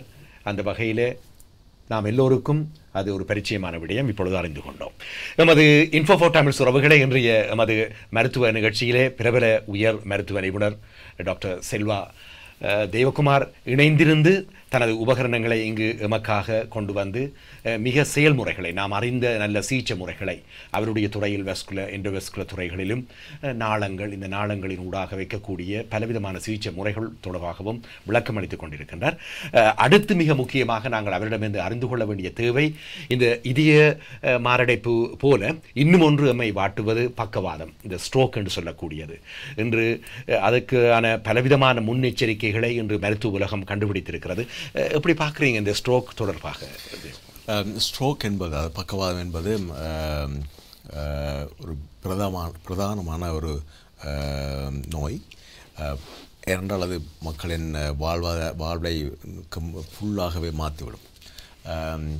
பெரும்பாலான பக்கவாதம் நடைபெறுவது ஏதாவது ஒரு சின்ன பிளட் கிளாட் அல்லது ஏதாவது ஒரு பிளாக், ஒரு சின்ன ஒரு அடைப்பு கட்டி இதயத்தில் இருந்தோ அல்லது மூளைக்கு செல்லும் நாடிகளின் பகுதிகளில் இருந்தோ உடைந்து அங்கே போய் ஒரு சிறு நாடியை பிளட் ஃப்ளோவை பிளாக் செய்யும் பொழுது, அதாவது அடைப்பை ஏற்படுத்தும் பொழுது அதனை தாண்டியுள்ள மூளையின் பகுதிகள் வந்து இயங்க முடியாமல் அவை இறந்து விடுகின்றன. ஸ்ட்ரோக், மூளை என்பது 3 நிமிடத்துக்கு மேல் பிளட் தடைப்படுமானால் இருந்தால் அது பிறகு இயங்காது. இதயம் ஒரு 20 நிமிஷம், ½ hour வரைக்கும் தாக்கு பிடிக்கும். அதே போல் கால்கள் வந்து 6 மணி நேரம் வரைக்கும் நீங்கள் பிளட் சப்ளை இல்லாமல் கால் மசில்ஸ் வந்து தசைகள் வந்து தாங்க பிடிக்கும். ஆனால் மூளை 3 நிமிஷத்துக்கு மேல் பெரும்பாலும் தாக்கு பிடிக்காது. அப்போ 3 நிமிஷத்துக்கு மேலே அந்த பிளட் குருதி ஓட்டம் அடைவடமாக இருந்தால் ஸ்ட்ரோக் வந்துவிடும். ஸ்ட்ரோக் வந்தால் பிறகு அதை திரும்பி ரீஹபிலிட்டேஷன் மட்டும்தான் செய்ய முடியும். திரும்ப இறந்த கரங்களை உருவாக்க முடியாது. ஆகவே தவிர்ப்பது, அதாவது ப்ரிவென்ஷன் இஸ் பெட்டர். ப்ரிவென்டிவ், அதாவது பக்கவாதம் வாரதை தடுப்பதற்கு சில சிகிச்சை முறைகள் சர்ஜிக்கல் முறையில் செய்ய முடியும். அதை இப்பொழுது பார்ப்போம். பிறகு கடைசியில் நாங்கள் எப்படி நாங்கள் வாழ பழகி கொண்டால் இதை தடுப்பு பிறகு பார்ப்போம். அப்படி மூளையை எடுத்துக்கொண்டீர்களாக இருந்தால் மூளைக்கு 4 ஆர்டரிகள், அதாவது நாடிகள் குருதியை எடுத்து செல்கின்றன. 2 ஆர்டரி கழுத்தின் முற்பகுதியில் கொண்டு செல்லப்படுகிறது, அது கரோட்டிட் ஆர்டரி என்பார்கள். 2 பின்பகுதியாக வருகிறது, அவை வெர்டிபிள் ஆர்டரி என்பார்கள். இதிலே இங்கே காட்டப்பட்டிருக்கக்கூடிய, இதை இங்கே 1 மட்டும் காட்டியிருக்கிறார்கள். ஆனால் 4 ஆர்டரிகள் அங்கே போகின்றன. அந்த 4 ஆர்டரிகளும் மூளையின் அடிப்பகுதியில் ஒரு ரிங் ரோட் மாதிரி, ஒரு வளைய அமைப்பு மாதிரி உருவாக்கி அதிலே இருந்து சிறு சிறு நாடிகள் மூலமாக குருதியை கொண்டு செல்கிறது. இங்கே இந்த 4 ஆர்டரிகளில் ஏதாவது பெரும்பாலும் கரோட்டிட் ஆர்டரி எனப்படுகின்ற ஆர்டரிகளில் அடைப்புகள் இருந்தால் அல்லது அத்தெரோஸ்க்ளரோசிஸ் தடிப்புகள் இருந்தால் அவை அந்த டர்புலன்ஸ் ஃப்ளோ என்று பார்த்துதான் அந்த குருதி ஓட்டத்தை குழப்பி விடுவதால் அந்த பிளாக் ரப்ஷர் என்று பார்த்துதான் அந்த வெடிப்பு வரலாம். அந்த வெடிப்புகளால் ஒரு சின்ன குருதி அடைப்புகள் அல்லது குருதி திண்மமாகி கட்டியாகி விடுகிறது. அந்த கட்டி சில வேளை அப்படியே உடைந்து மேலே போய் அங்கே ஒரு சின்ன ஆற்றியை பிளாக் பண்ணுமாக இருந்தால், மூளையினுடைய சின்ன ஆற்றியை பிளாக் பண்ணுமாக இருந்தால் அவை பக்கவாதத்தை ஏற்படுத்தும். உடம்பிலேயே இதற்குரிய தீர்வும் இருக்கிறது. அதாவது உடம்புலே ஒரு நாங்கள் பார்த்தோம், இப்போ எனது ஆற்றி யாராவது டேமேஜ் அதை வெட்டினால் உடம்பு குருதி ஓட்டத்தை குருதி பெருக்கத்தை தவிர்ப்பதற்கு பிளேட்லெட்ஸ் ஊடாக அதை குருதியை கட்டுப்படுத்தி அந்த இதை செய்கிறது. அதேபோல் உடம்புக்கு தேவையில்லாமல் கட்டிகள் ஆகி கொண்டிருப்பதை தடுப்பதற்காக உடம்புக்குள்ளேயே ஒரு மெக்கானிசம் இருக்குது, அதை பிளாஸ்மினோஜன் என்று சொல்வார்கள். அதாவது அதை நீங்கள் திரும்பி கரைப்பதற்குரிய மெக்கானிசமும் உடம்புக்குள்ளேயே உள்ளது.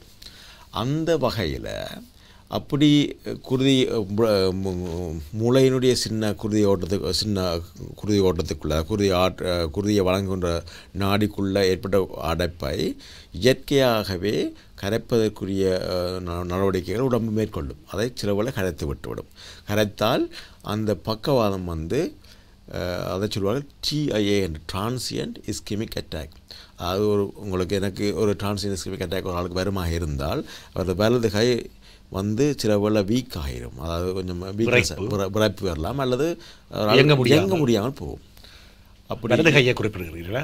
ஏதாவது ஒரு கையில் வரலாம் நடந்தால் அது சிறு நேரத்து அந்த 3 நிமிஷத்துக்குள்ளேயே அந்த குளாட் அடைவு எடுபட்டால் அது கொஞ்சம் நேரத்துக்கு போல சரி வந்துடும். அப்போ அவருக்கு பெரும்பாலான மக்கள் அதை கை கொஞ்சம் புறம் சரி வந்துட்டு என்று பெரும்பாலும் அதை உதாசீனப்படுத்துவதற்குரிய சந்தர்ப்பம் உண்டு. ஆனால் அப்படி உதாசீனப்படுத்துவது நல்லது அல்ல. ஏன்னா இது ஒரு வார்னிங் சைனாக இருக்கலாம். அடுத்த முறை பெரிய ஒரு குளாட் போய் அதை கரையிறதுக்கு கண்ணீரம் செல்லுதாராம் அல்ல கரையாமலும் போகலாம். அப்படின்னு சொன்னால் அவங்களுக்கு ஸ்ட்ரோக் வந்துவிடும். அப்போ இதை நாங்கள் முக்கியமாக தெரிந்து கொள்ளணும். இதில் இன்னொன்று நான் சொல்ல விரும்புகிறேன்னு சொன்னால், வலது பக்க பிரெயின் இடது பக்க பிரெயின் 2 பிரெயின் உண்டு. வலது பக்கம் இடது பக்கத்தை கண்ட்ரோல் செய்கிறது, இடது பக்கம் வலது பக்கத்தை கண்ட்ரோல் செய்கிறது. மாறி மாறி. அப்போ எனது வலது பக்க ஆற்றி நாடியிலே ஏதாவது தடுப்புகள் இருந்து அது பிரச்சனையை கொடுக்குமாக இருந்தால் எனது வலது பிரெயினைத்தான் பெரும்பாலும் தாக்கும். அப்படி வலது பிரெயினை தாக்குமாக இருந்தால் எனது இடது கை தான் பெரும்பாலும் இயங்க முடியாமல் போகும். அப்படி ஸ்ட்ரோக் வருவதற்குரிய அறிகுறிகளையும் நான் இங்கே சொல்வது நல்லது. என்னால் மாரடைப்புக்கு பெரும்பாலும் தெரியும், நெஞ்சு நோய் வருவது அதிகமாக எல்லாருக்கும் தெரியும்.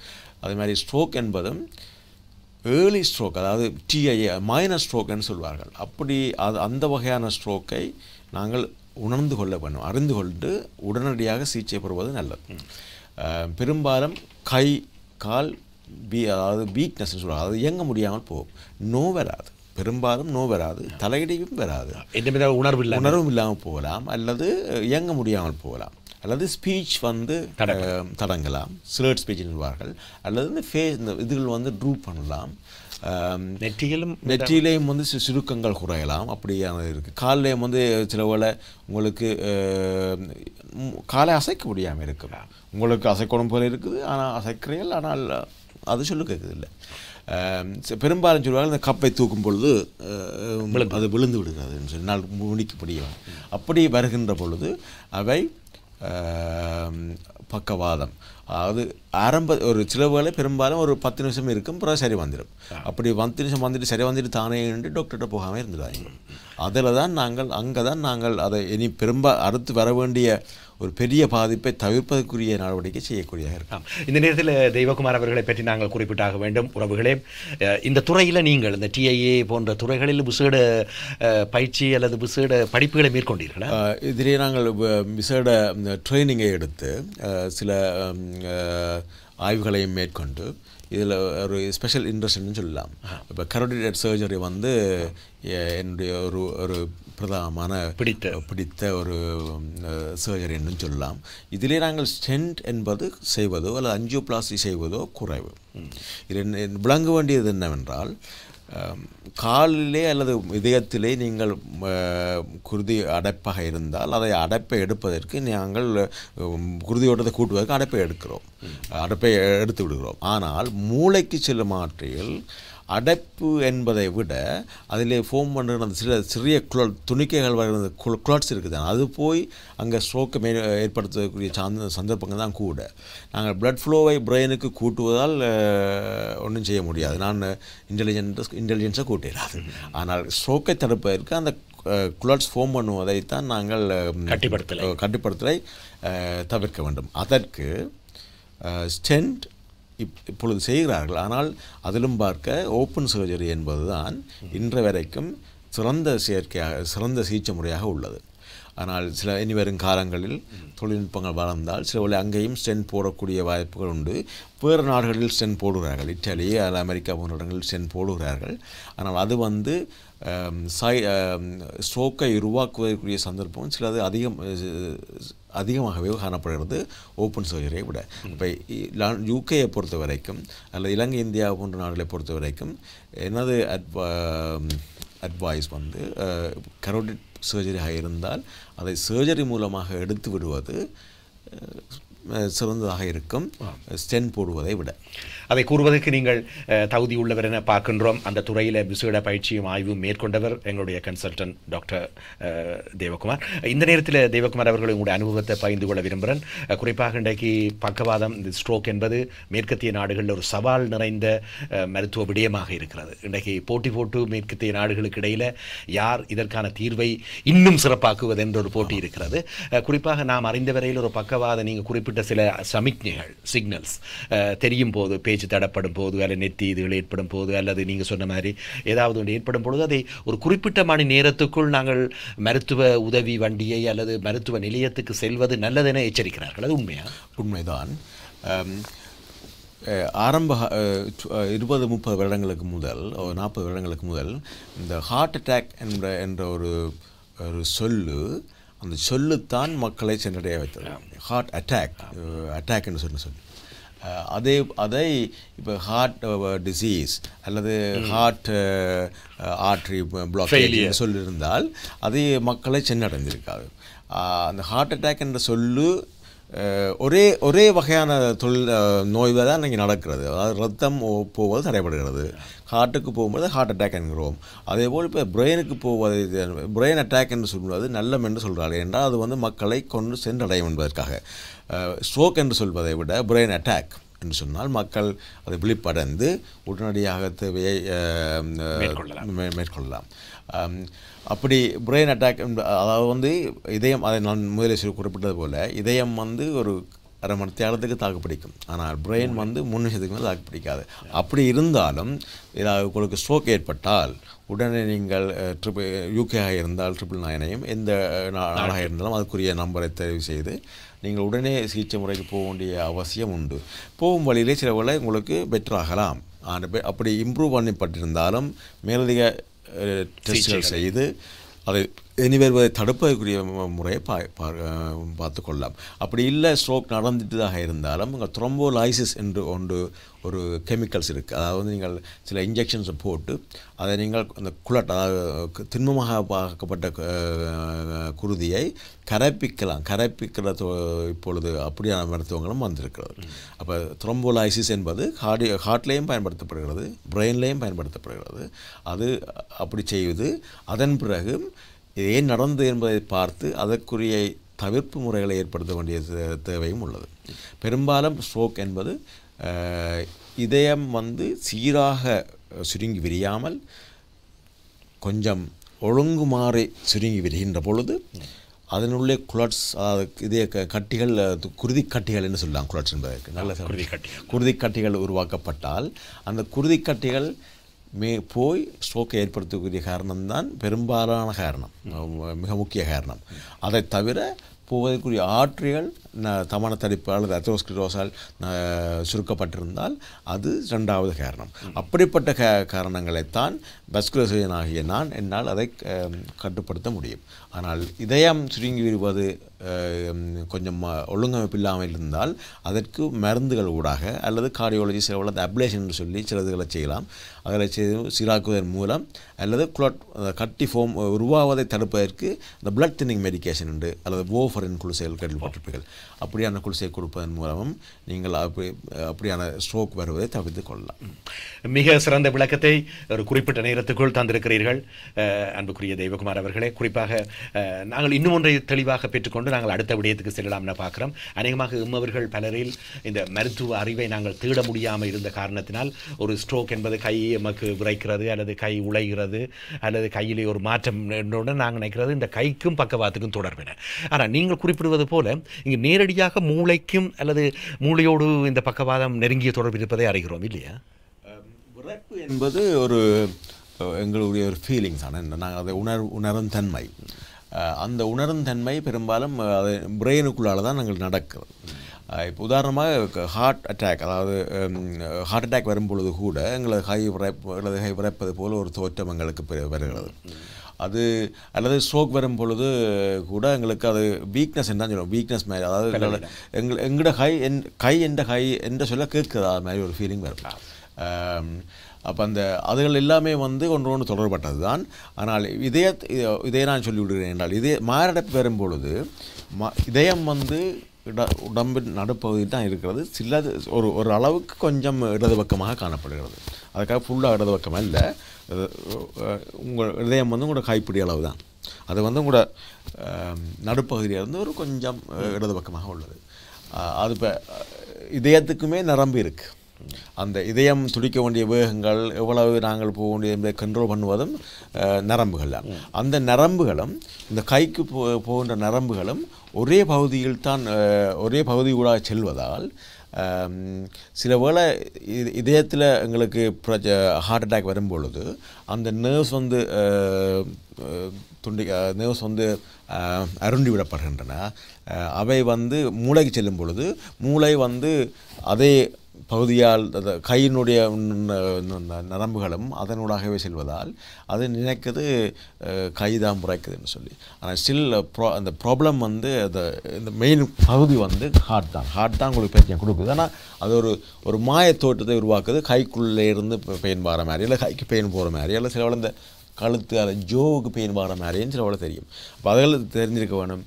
பெரும்பாலும் நேர்களே இந்த இதய துடிப்பு, இதய மாரடைப்பு என்பது உங்களுக்கு இப்படி சொல்லலாம், ஒரு யானை வந்து உங்களுக்கு மேலே ஏறி இருக்கிற மாதிரின்னு சொல்லுவாங்களா, அவ்வளோ அமுக்கம் மாதிரி தெரியும். அப்படி ஒரு அழுத்தம் மாதிரி தெரியும். அந்த ஒரு அழுத்தம் அதோடு சேர்ந்து அது இந்த இந்த ஜோயின் பகுதிக்கும் அல்லது கைக்கும் வரும். அப்படி வந்தால் அது பெரும்பாலும் ஹார்ட் அட்டாக். இன்னமும் ஒன்று சொல்வதனெல்லாம் சில பேருக்கு பெயின் அவ்வளவுக்கு தெரியாது. பெரும்பாலான ஆட்கள் இதை உதாசீனப்படுத்துவது இது கேஸ்ட்ரிக் தான் என்று சொல்லி. நான் யாழ்ப்பாணத்திலே டாக்டர் குருபரன் கார்டியோலஜிஸ்ட் இருக்கிறார், லக்ஷ்மண், அப்படியான என்னோட நண்பர்கள். அவர்கள் சொல்லுவார்கள் பெரும்பாலும் எம்மவர்கள் நெஞ்சினோ வந்தால் உள்ளியை குடிச்சிட்டு சாதாரணமானது என்று வருவார்கள். அது சில வேளை ஹார்ட் அட்டாக்காக இருக்கலாம். ஆனால் மறுதலையாக நாங்கள் பயந்தடித்து எல்லா கேஸ்ட்ரைட்டிஸுக்கும் போகிறதும் உண்டு. கொஞ்சம் கஷ்டம்தான். இல்லை, இது சரியான இடத்துக்கு நாங்கள் சரியான அளவுக்கு நாங்கள் அதை எதிர்கொள்ள வேண்டும். சில வேளை பெரும்பாலும் உங்களுக்கு சந்தேகமாக இருந்தால் ஒரு ஏனிக்கோ ஹாஸ்பிட்டலுக்கு வருவது நல்லது. அடுத்து எங்களுடைய கன்சல்டன்ட்டிடமிருந்து உங்களுடைய இன்னும் ஒரு துறையை சார்ந்த விடயம், உங்களுடைய படிப்பு அல்லது ஆய்வு சம்பந்தமான இந்த பைப்ளாஸ்டி என்பது, அதை பற்றி ஒரு முறை குறிப்பிடுவோம். அந்த படத்தையும் பார்த்துக்கொண்டு இப்போ நீங்கள் படம் 13க்கு வருவீர்களாக இருந்தால் இந்த இது வந்து மேலே கரோட்டிட், அதாவது நெக்குக்கு போகிற கழுத்தில் இருக்கின்ற கரோட்டிட் ஆர்டரி தான் காட்டப்படுகிறது. இது முதல் நான் குறிப்பிட்டது போல் இந்த இடத்துல அத்தெரோஸ்க்ளரோசிஸ் அல்லது தமனி தடுப்பு இருக்குமா இருந்தால், அந்த இடத்தினாலே உங்களுக்கு ஸ்ட்ரோக் அல்லது மைனர் ஸ்ட்ரோக் வருமாக இருந்தால் அதை தடுப்பதற்கு ஒரு மேஜர் ஸ்ட்ரோக் வந்து, பெரிய ஸ்ட்ரோக் வந்து ஒரு பக்கம் ஃபுல்லாகவே பேரசவாதம் வந்துட்டுன்னு சொன்னால் சர்ஜரி செய்வதில் பிரயோஜனம் இல்லை என்றால் சொல்லுவாங்க இனஃப் டேமேஜ் இஸ் டன். இது ஒரு ப்ரிவென்டிவ் சர்ஜரி, அதாவது வந்து தடுப்பு முறை சர்ஜரி. இன்னொரு பக்கவாதம் வருவதை தடுப்பதற்குரிய ஒரு வழிமுறை. அப்போ நீங்கள் பெரிய ஒரு பக்கவாதம் வந்து விட்டால் இதை செய்வதில் அர்த்தமில்லை. மன்னிக்க வேண்டும் இந்த நேரத்தில் குறுக்கிடுவதற்கு. இந்த மேஜர், அதாவது நீங்கள் சொல்கிற இந்த பெரிய பக்கவாதம் நாங்கள் ஒரு குறிப்பிட்ட நேரத்துக்கு போக முடியாமல் அல்லது நாங்கள் அசட்டையாக இருந்தால் ஏற்படுவதுன்னு சொல்லுகிறீர்களா? பெரிய ஒரு பக்கவாதம் வந்து நீங்கள் ஹாஸ்பிட்டலுக்கு வந்துட்டீங்கள், த்ரோம்போலைசிஸ் கொடுத்தாச்சு, அப்படி இருந்தும் உங்களுக்கு அது இம்ப்ரூவ் பண்ண இல்லையாக இருந்தால், அதாவது குணமடையவில்லை என்று சொன்னால் அதன் பிறகு இந்த சர்ஜரி செய்வதில் அர்த்தம் பெருசாக இல்லை. ஆனால் நீங்கள் பெரிய ஒரு பக்கவாதம் வந்து ஆஸ்பத்திரிக்கு வந்ததும் அங்கே உங்களுக்கு த்ரோம்போலைசிஸ் கொடுத்து உங்களுக்கு கை பழையபடி நோமலாக வந்துட்டதாக இருந்தால் பிறகு இன்னொரு ஸ்ட்ரோக் வராமல் தடுப்பதற்கு தான் இந்த சர்ஜரி உதவும். அதை நீங்கள் வடிவாக கொண்டு கொள்ளணும். ஸ்ட்ரோக் வந்ததை குணப்படுத்துவதற்கு அல்ல, வருவதை தடுப்பதற்குரிய சர்ஜரி தான் இந்த சர்ஜரி. அதை நீங்கள் காட்டப்பட்டுள்ளது போல் அந்த பிளாக்கை நாங்கள் எடுத்து விட்டு அதை ஒரு பேட்ச் என்று சொல்வாங்க. அதாவது ஒரு பெரும்பாலும் ஒன்றில் நாங்கள் இந்த இடத்துல நாங்கள் போடுவது ஒரு பிளாஸ்டிக் அல்லது பெரிகார்டியல் பேட்ச் ஃப்ரம் போவைன், அதாவது அனிமல்ஸ், பிக் இருக்குது தான் எங்களோட பன்றியில் இருந்து எடுக்கப்பட்ட இதயத்துக்குரிய ஒரு கவர் இருக்குது, பெரிகார்டியம்னு சொல்லுவாங்க. அந்த கவரை எடுத்து சீர்படுத்தி செய்திருக்கிறார்கள். அது நல்ல ஒரு ஸ்ட்ரென்த்தானது, இன்ஃபெக்ஷன் வலிமையானது, இன்ஃபெக்ஷன் பெறுவது குறைவு. அதைத்தான் இப்பொழுது நாங்கள் பயன்படுத்துகிறோம். அதை பாவித்து இதையும் நாங்கள் பச் பிளாஸ்டிக் தான் சொல்கிறோம். பிளாஸ்டிக் என்பது நாங்கள் அந்த சீரமைத்து விடுகிறோம். அந்த சுருக்கமாக இருந்ததை விரிவடைய செய்து அதனோட இரத்த ஓட்டத்தை சீராக்குவதனால் அந்த டர்புலன்ஸ் ஃப்ளோ இல்லை பெறாது. அதனால் உங்களுக்கு இன்னொரு ஸ்ட்ரோக் வரதுக்கு சான்ஸும் குறைவு. நாங்கள் தேவகுமார் அவர்களிடமிருந்து இன்னும் ஒரு முக்கியமான விடயத்துக்கு செல்ல இருக்கின்றோம். அவருடைய துறையை சார்ந்த இன்னும் ஒரு விடயம். அடுத்த படத்தையும் பார்த்துக்கொண்டு அடுத்ததில் நான் இங்கே கொண்டு வந்திருப்பது அனியூரிசம் ரிப்பேர் என்பது. நான் முதலே சொன்னது போல் அனியூரிசம் என்பது ஒரு விடிவடைந்த நாடிகளினுடைய சுவர்கள் கொஞ்சம் வீக்கமடைந்திருப்பதால் உங்களுக்கு ஒரு டைலட்டேஷன் பலூன் மாதிரி டைலேட் பண்ணப்படும். அதை படத்திலே பார்ப்பது போல் அதை அனியூரிசம் என்பார்கள். அப்படி அனியூரிசம் வரும் பொழுது அது பெரும்பாலும் ஒரு வகையான நோய் அறிகுறியையும் ஏற்படுத்தாது. அல்லது இது கையில் வருமாக இருந்தால் அதில் உங்களுக்கு ஒரு ஸ்வெல்லிங் மாதிரி ஒரு வீக்கம் மாதிரி தெரியும். ஆனால் இது பெரும்பாலும் நடப்பது வயிற்றுக்குள்ளே அல்லது நெஞ்சுக்குள்ளே. அப்படி இருக்கின்ற பொழுது உங்களுக்கு எந்த நோய் அறிகுறியும் வராது. ஆனால் இது ஒரு சைஸை தாண்டின பிறகு அது வெடிக்கலாம். அது வெடித்தால் குருதி பெருக்கம் உடனடியான மரணம் நடப்பதற்குரிய வாய்ப்புகள் அதிகம். பெரும்பாலும் ஃபியூ ஹவர்ஸ் என்று சொல்லுவாங்க, அல்லது அண்டே ஒரு விதின் அ டே அந்த நோயாளி இறப்பதற்குரிய அபாயகரமான நிலை உண்டு. இந்த நோய் தாக்கத்துக்கு என்ன பெயர்? இதை அனியூரிசம் ரப்சர் என்று சொல்வார்கள். அனியூரிசம் உங்களுடைய அனுபவத்தில் இது இவ்வளவு தூரம் மனித இனத்தை தாக்குவது? இந்த நோய் பெரும்பாலும் இதே ஹார்ட் அட்டாக் அளவு காமன் அல்ல. மாரடைப்பு அளவுக்கு இது அதிக கனவேரில் நடப்பதில்லை. ஆனால் இந்த நாட்டை பொறுத்த வரைக்கும் பெரும்பாலான வயதுக்கு வந்த ஆண்கள் 60 வயது 50 வயது தாண்டிய ஆண்களுக்கு இந்த மாதிரி அனியூரிசம், அதாவது அனியூரிசம் என்று சொல்வார்கள், அதுகள் இருக்கலாம். அது என்ன சிரமமான முறை என்றால் இதை நீங்கள் இருப்பது ஒருத்தருக்கும் தெரியாது. இப்போ ஸ்க்ரீனிங் ப்ரோக்ராம்னு ஒன்று இருக்குது. இப்போ நீங்கள் ஸ்கேன் செய்து அதை பார்த்துக்கொள்ளலாம். அல்லது வேறு ஏதாவது ஒரு வருத்தத்துக்கு நீங்கள் போகும்பொழுது ஸ்கேன் செய்யும் பொழுது அதை அவர்கள் தற்செயலாக கண்டுபிடிப்பார்கள். அப்படி தற்செயலாக கண்டுபிடித்தால் அவர்கள் நாடி மருந்து உரிய சிகிச்சை முறையை செய்வது நல்லது. இதில் என்ன என்றால் அந்த சைஸ் மேட்டர்ஸ் என்று சொல்வார்கள். அதாவது அளவு நீங்கள் எவ்வளவு நார்மல், உதாரணமாக இந்த எமது வயிற்றில் இருக்கின்ற பிரதானமான நாடி எமது பெருவிரலின் சைஸை பொறுத்தது. அந்த அளவு சைஸ் தான் இருக்கும். 2 சென்டிமீட்டர். அது மோர் தேன் 3 டைம் 3 மடங்கை விட பெருசாக வரும் பொழுது அது வெடிப்பதற்குரிய சந்தர்ப்பங்கள் கூட. ஆனால் நான் 17 சென்டிமீட்டரும் பார்த்துருக்கிறேன். படிக்கும் போதே நாங்கள் அதை பார்த்திருக்கிறோம். அறிந்து கொண்டீர்கள்? இது தற்செயலாகத்தான் பெரும்பாலும். அல்லது சில வேளை இது அவ்வளவு பெருசாக இருந்தால் சில வேளை உங்களுக்கு வயிற்றில் கை வைக்கும் பொழுதே தெரியும். ஒரு நோயில் you can see the pulse. அந்த பல்ஸ் நீங்கள் உணர்வீர்கள். அப்படி ஆனால் 6 சென்டிமீட்டருக்கு வேறுமாக இருந்தால் அதை நாங்கள் வெடிக்க முதல் அதுக்குள் அதை ரிப்பேர் செய்து கொள்வது திருத்திக் கொள்ள வேண்டும். அப்படி திருத்திக் கொள்வதற்கும் 2 வகையான முறைகள் உண்டு. ஓப்பன் சர்ஜரி, உதாரணமாக எங்கள் வயிற்றில் இருக்குமாக இருந்தால் வயிற்றை நீங்கள் திறந்து நிச்சயமாக மயக்கம் கொடுத்து திறந்து அதை நீங்கள் அதுக்குள்ள கிராஃப்ட் உண்டு, அதை நாங்கள் காட்டுறோம். இப்படி ஒரு கிராஃப்ட் உண்டு, அது பெரிய ஒரு கிராஃப்ட் ஒன்றை வைத்து தைத்து விடுவோம் உள்ளே. இங்கே இது பெரும்பாலும் இந்த இடத்துல தான் நடக்கும். இந்த இடத்திலே நாங்கள் தைத்து விடுவோம். தைத்து விட்டு அதை ரிப்பேர் செய்து கொள்வோம். அல்லது நாங்கள் எண்டோவாஸ்குலர் முறையாக எங்களுக்கு அந்த அனியூரிசத்தை ரிப்பேர் பண்ண முடியும். மற்றது அடுத்த முறை வந்து எண்டோவாஸ்குலர் முறை என்பது அதுவும் இந்த குரோயின், அதாவது இங்கே உள்ள ஆர்டரியை நாங்கள் ஊசி மூலம் அடைந்து அதனூடாக வயர்களை செலுத்தி அதனுள்ளே இப்படி ஒரு ஸ்டென் கிராஃப்டை நாங்கள் போட்டு அந்த இரத்த பெருக்கத்தை தடுக்கலாம். அல்லது அந்த அனியூரிசம் ரப்ஷர் பண்ணுவதை நாங்கள் தடுத்து கொள்ளலாம். இவை வந்து பெரும்பாலும் லோக்கல் அனஸ்தீசியாவிலே செய்யக்கூடிய முறையும் உண்டு. எந்த பகுதியை நீங்கள் மயக்குவீர்கள்? அதிலே நாங்கள் எங்கே ஊசி போடுறோமோ அது குரோயின் தான். அந்த இடத்தை பிறக்க செய்துவிட்டு அதனூடாக ஊசியை அனுப்பி வயர்களையும் அனுப்பி ஸ்டென்ட் கிராஃப்டை போட்டு விட்டால் பெரும்பாலும் மினிமல் இன்வேசிவாகவே நாங்கள் சர்ஜரியை முடித்து விடலாம். நல்லது. நாம் அடுத்து செல்ல இருப்பதும் அவருடைய துறை சார்ந்த விடயம் நாங்கள் பார்ப்போம். ஓப்பன் சர்ஜரி நாங்கள் ஓப்பன் சர்ஜரி மூலம் பார்த்தோம். எண்டோவாஸ்குலர் முறையையும் பார்த்தோம். பிறகு இப்போ நாங்கள் எந்த படத்துக்கு போவோம் என்றால் படம் 16 நாங்கள் உங்களுக்கு காட்டப்பட்டுள்ளது இந்த ஓப்பன் சர்ஜிக்கல் ரிப்பேர்.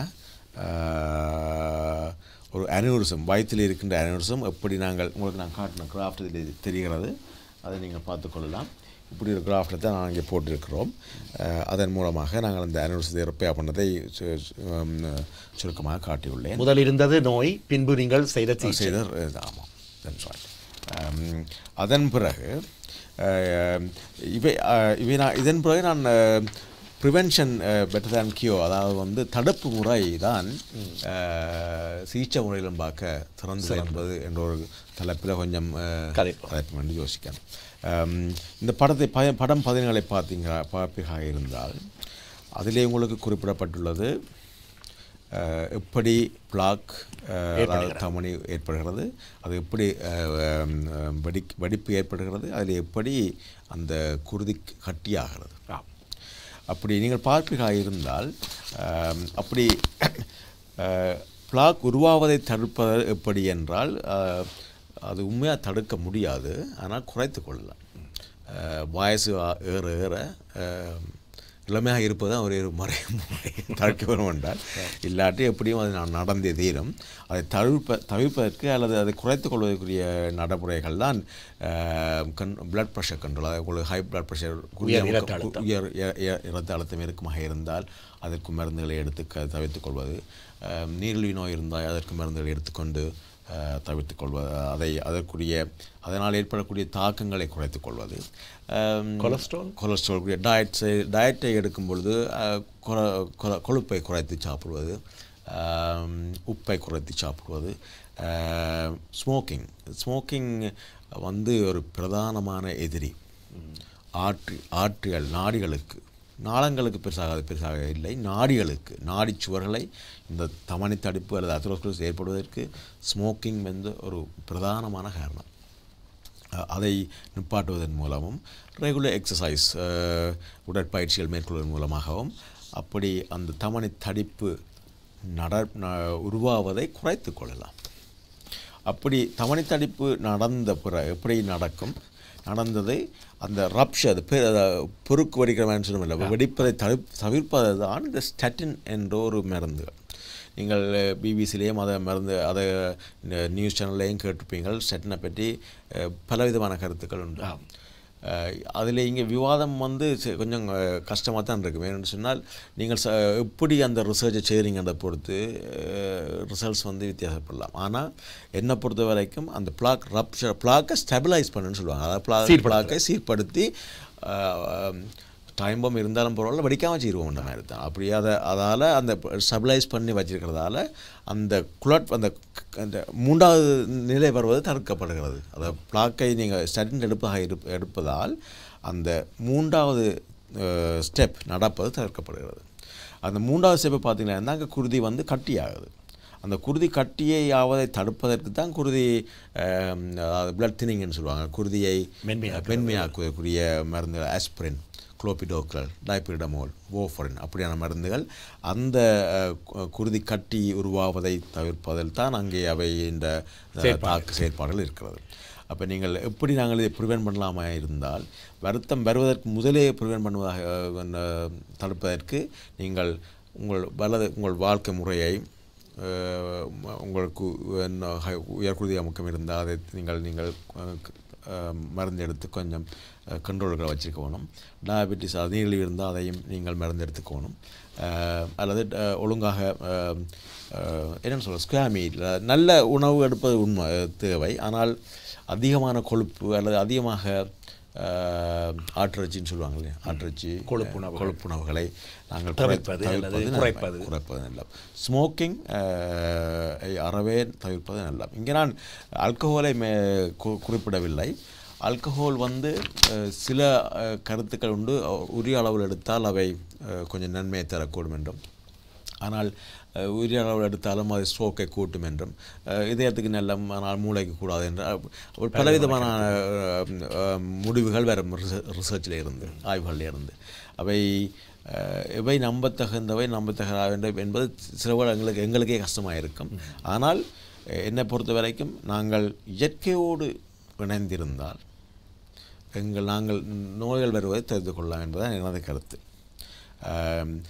அப்படி நீங்கள் எப்படியும் பிளாக் ஒரு ஹார்ட் அட்டாக் ஒரு ஆள் வந்த ஒரு ஆளுக்கு, அல்லது ஒரு பிரெயின் ஸ்ட்ரோக் வந்த ஒரு ஆளுக்கு, அல்லது ஏதாவது ஒரு நாடிகளில் டிசீஸ் வந்த பிறகு அது மேலும் சிக்கலை தராமல் இருப்பதற்குத்தான் அந்த ஆஸ்பிரின் அண்ட் ஸ்டாட்டின், அதை நாங்கள் செகண்டரி ப்ரிவென்ஷன் என்று சொல்லுவோம். பிரைமரி ப்ரிவென்ஷன் என்பது நோய் வர முதலே தடுப்பது. நோய் வர முதலே தடுப்பது பிரைமரி ப்ரிவென்ஷன் என்பது இப்போ உதாரணமாக நாங்கள் போலியோ வேக்சின் எடுத்துக்கொள்கிறோம். போலியோ வர முதலே அவை பிரைமரி ப்ரிவென்ஷன், அதாவது முதல் தரமான தடுப்பு. அப்படி பிரைமரி ப்ரிவென்ஷன் தான் இந்த பிளட் ப்ரெஷரை கண்ட்ரோல் பண்ணுவது, டயபெட்டிஸை கண்ட்ரோல் பண்ணுவது, டயட்டை சரியாகி எடுத்துக்கொள்வது, ஸ்மோக்கிங்கை நிப்பாட்டுவது, ரெகுலர் எக்ஸசைஸ் என்பது பிரைமரி ப்ரிவென்ஷன். ஆனால் உங்களுக்கு வருத்தம் ஒன்று வந்த பிறகு செகண்டரி மேலதிகமான காம்ப்ளிகேட்டடான அல்லது பலத்த வருத்தங்கள் வராமல் தடுப்பதற்குரிய நடவடிக்கை தான் செகண்டரி ப்ரிவென்ஷன். அதுதான் இந்த ஆஸ்பிரின் அண்ட் ஸ்டாட்டின். அவை அப்படி வந்தாக்கள் அதை எடுத்துக்கொள்வது நன்மை என்று தான் நான் கருதுகிறேன். இந்த நேரத்தில் டாக்டர் தேவகுமார் அவர்கள் கூறுவது பல உறவுகளுக்கு பயனுள்ளதாக இருக்கும் என நம்புகின்றோம். இந்த விஷயத்தில் இதில் குறிப்பாக சுருக்கமாக உங்களிடம் பெற்றுக்கொள்ளலாம் என்று பார்க்குறோம். இந்த ஸ்டாட்டின் ஃபேமிலி என்பது இது அண்மையில் மிக வேகமாக பலராலும் பேசப்படுகின்ற ஒரு மருந்து குளிகையாக இருக்கிறது. தேவகுமார் அவர்கள் நீங்கள் குறிப்பிட்டது போல் இந்த வருத்தம் வருவதற்கு முன்பு சில வைத்தியர்கள் இதை சிபார் செய்கிறார்கள். ஸ்டாட்டினை சில டோஸில் 10 இருந்து 20, 40 என்று. இது எந்த வகையில் உணரப்பட்டது? அவர்களுக்கு கொழுப்பு அதிகமாக சில உதாரணமாக நாங்கள் இந்த கொழுப்புகளின் அளவுகள், நீங்கள் எல்டிஎல் கொலஸ்ட்ரால், ஹெச்டிஎல் கொலஸ்ட்ரால் எல்லாம் கேள்விப்பட்டிருப்பீர்கள். அந்த கொலஸ்ட்ரால் அளவை அளவிடுவதன் மூலம் சில ஆய்வுகள் காட்டுகின்றன. அளவுகள் கூடுவாக இருப்பவர்களுக்கு ஹார்ட் அட்டாக் வருவதற்கோ அல்லது ஸ்ட்ரோக் வருவதற்குரிய சான்ஸ்கள் அதிகமாக இருப்பதால் அவர்களுக்கு இது உபயோகம் என்று சொல்லப்படுகிறது. ஆனால் கொலஸ்ட்ரால் லெவல் நார்மலாக இருந்தால் அவர்களுக்கு இந்த ஸ்டாட்டின் ஃபேமிலி பிரைமரி ப்ரிவென்ஷனுக்கு தேவையில்லை. அதாவது உங்களுக்கு ஒரு ஹார்ட் அட்டாக்கோ அல்லது ஸ்ட்ரோக்கோ வரையில்லையாக இருந்தால், கொலஸ்ட்ரால் லெவலில் நார்மலாக இருந்தால் உங்களுக்கு ஸ்டாட்டின் ஃபேமிலி தேவையில்லை. ஸ்டாட்டின் என்றால் அட்ரோவாஸ்டாட்டின், சிம்வாஸ்டாட்டின் அப்படி ஃபேமிலி உண்டு. ஆனால் உங்களுக்கு ஒரு நபருக்கு ஒரு ஹார்ட் அட்டாக் அல்லது ஸ்ட்ரோக் வந்து விட்டால், ஸ்ட்ரோக்லேயும் 2 வகையான ஸ்ட்ரோக் உண்டு, அதை நான் சொல்லியாக வேண்டும். ஸ்ட்ரோக் இருத குருதி அடைப்பால் வரலாம் அல்லது குருதி பெருக்கத்தாலும் வரலாம். குருதி உங்களுக்கு பிளட் ப்ரெஷர் கூடி குருதிக்குழாய் மூளைக்குள்ளே உள்ள குருதிக்குழாய் வெடிப்பதன் மூலம் ஸ்ட்ரோக் வருமாக இருந்தால் அதை சொல்கிற ஹெமரேஜிக் ஸ்ட்ரோக் என்றால் குருதி பெருக்கத்துக்கால வந்த ஸ்ட்ரோக். அவைக்கு இந்த மருந்துகள் சரி பிளட் ப்ரெஷர் கண்ட்ரோல் பண்ணணும். ஆனால் அவைக்கு குருதி அடைப்பால் வந்தாக இருந்தால் அவைக்கு இந்த மாதிரியான மருந்துகள் கொடுக்கப்பட வேணும். இதில் இன்னொன்று குருதி நீங்கள் முக்கியமாக கவனிக்க வேண்டிய விடயம் என்னவென்றால், ஹார்ட் அட்டாக் வந்த ஒரு நோயாளிக்கு எமது கொலஸ்ட்ரால் லெவல்ஸ் நார்மலாக இருந்தாலும் ஸ்டாட்டின்ஸ் கொடுப்பது நன்மை என்பது தான் இப்போ இங்கே நாங்கள் சொல்ல வேண்டிய விஷயம். அதாவது அளவு பொறுத்தது, அளவை பொறுத்து நீங்கள் எவ்வளவு கொடுப்போம் என்பது அந்த அளவை பொறுத்தது. கொலஸ்ட்ராலை எவ்வளவு குறைப்பீர்களாக இருக்கிறதோ அவ்வளவுக்கு நன்மை என்பது தான் சொல்லப்படுகிறது. ஆனால் ஒரு தாக்கம் உங்களுக்கு வரவில்லையானால் ஒரு நபருக்கு ஹார்ட் அட்டாக்கோ ஸ்ட்ரோக்கோ ஒரு நாளும் வரவில்லை என்றால் அவருக்கு கொலஸ்ட்ரால் நியூமலாக இருந்தால் அவருக்கு ஸ்டென்ட் தேவையில்லை. ஆனால் அவருக்கு கொலஸ்ட்ரால் கூடுவாக இருந்தால் ஹார்ட் அட்டாக் வர இல்லையா இருந்தால் ஒரு விதமான நோய் அறிகுறியும் இல்லை என்றால் கொலஸ்ட்ரால் கூடுவாக இருந்தால் நீங்கள் ஸ்டென்ட்ஸை எடுத்துக்கொள்ளலாம் உங்கள் ஜிபி என்ற அறிவின்படி. ஆனால் நார்மலாக இருந்தாலும் கொலஸ்ட்ரால் லெவல் நார்மலாக இருந்தாலும் ஒரு முறையாவது ஹார்ட் அட்டாக் வந்து விட்டால் ஆனால் ஸ்டென்ட்ஸ் எடுப்பது மேலும் குறைக்கும் என்று சொல்வார். அதில் கொஞ்சம் சில பேர் நினைக்கக்கூடும் எனக்கு கொலஸ்ட்ரால் நார்மல் தானே நான் எடுக்கணும் ஸ்டென்ட் என்று.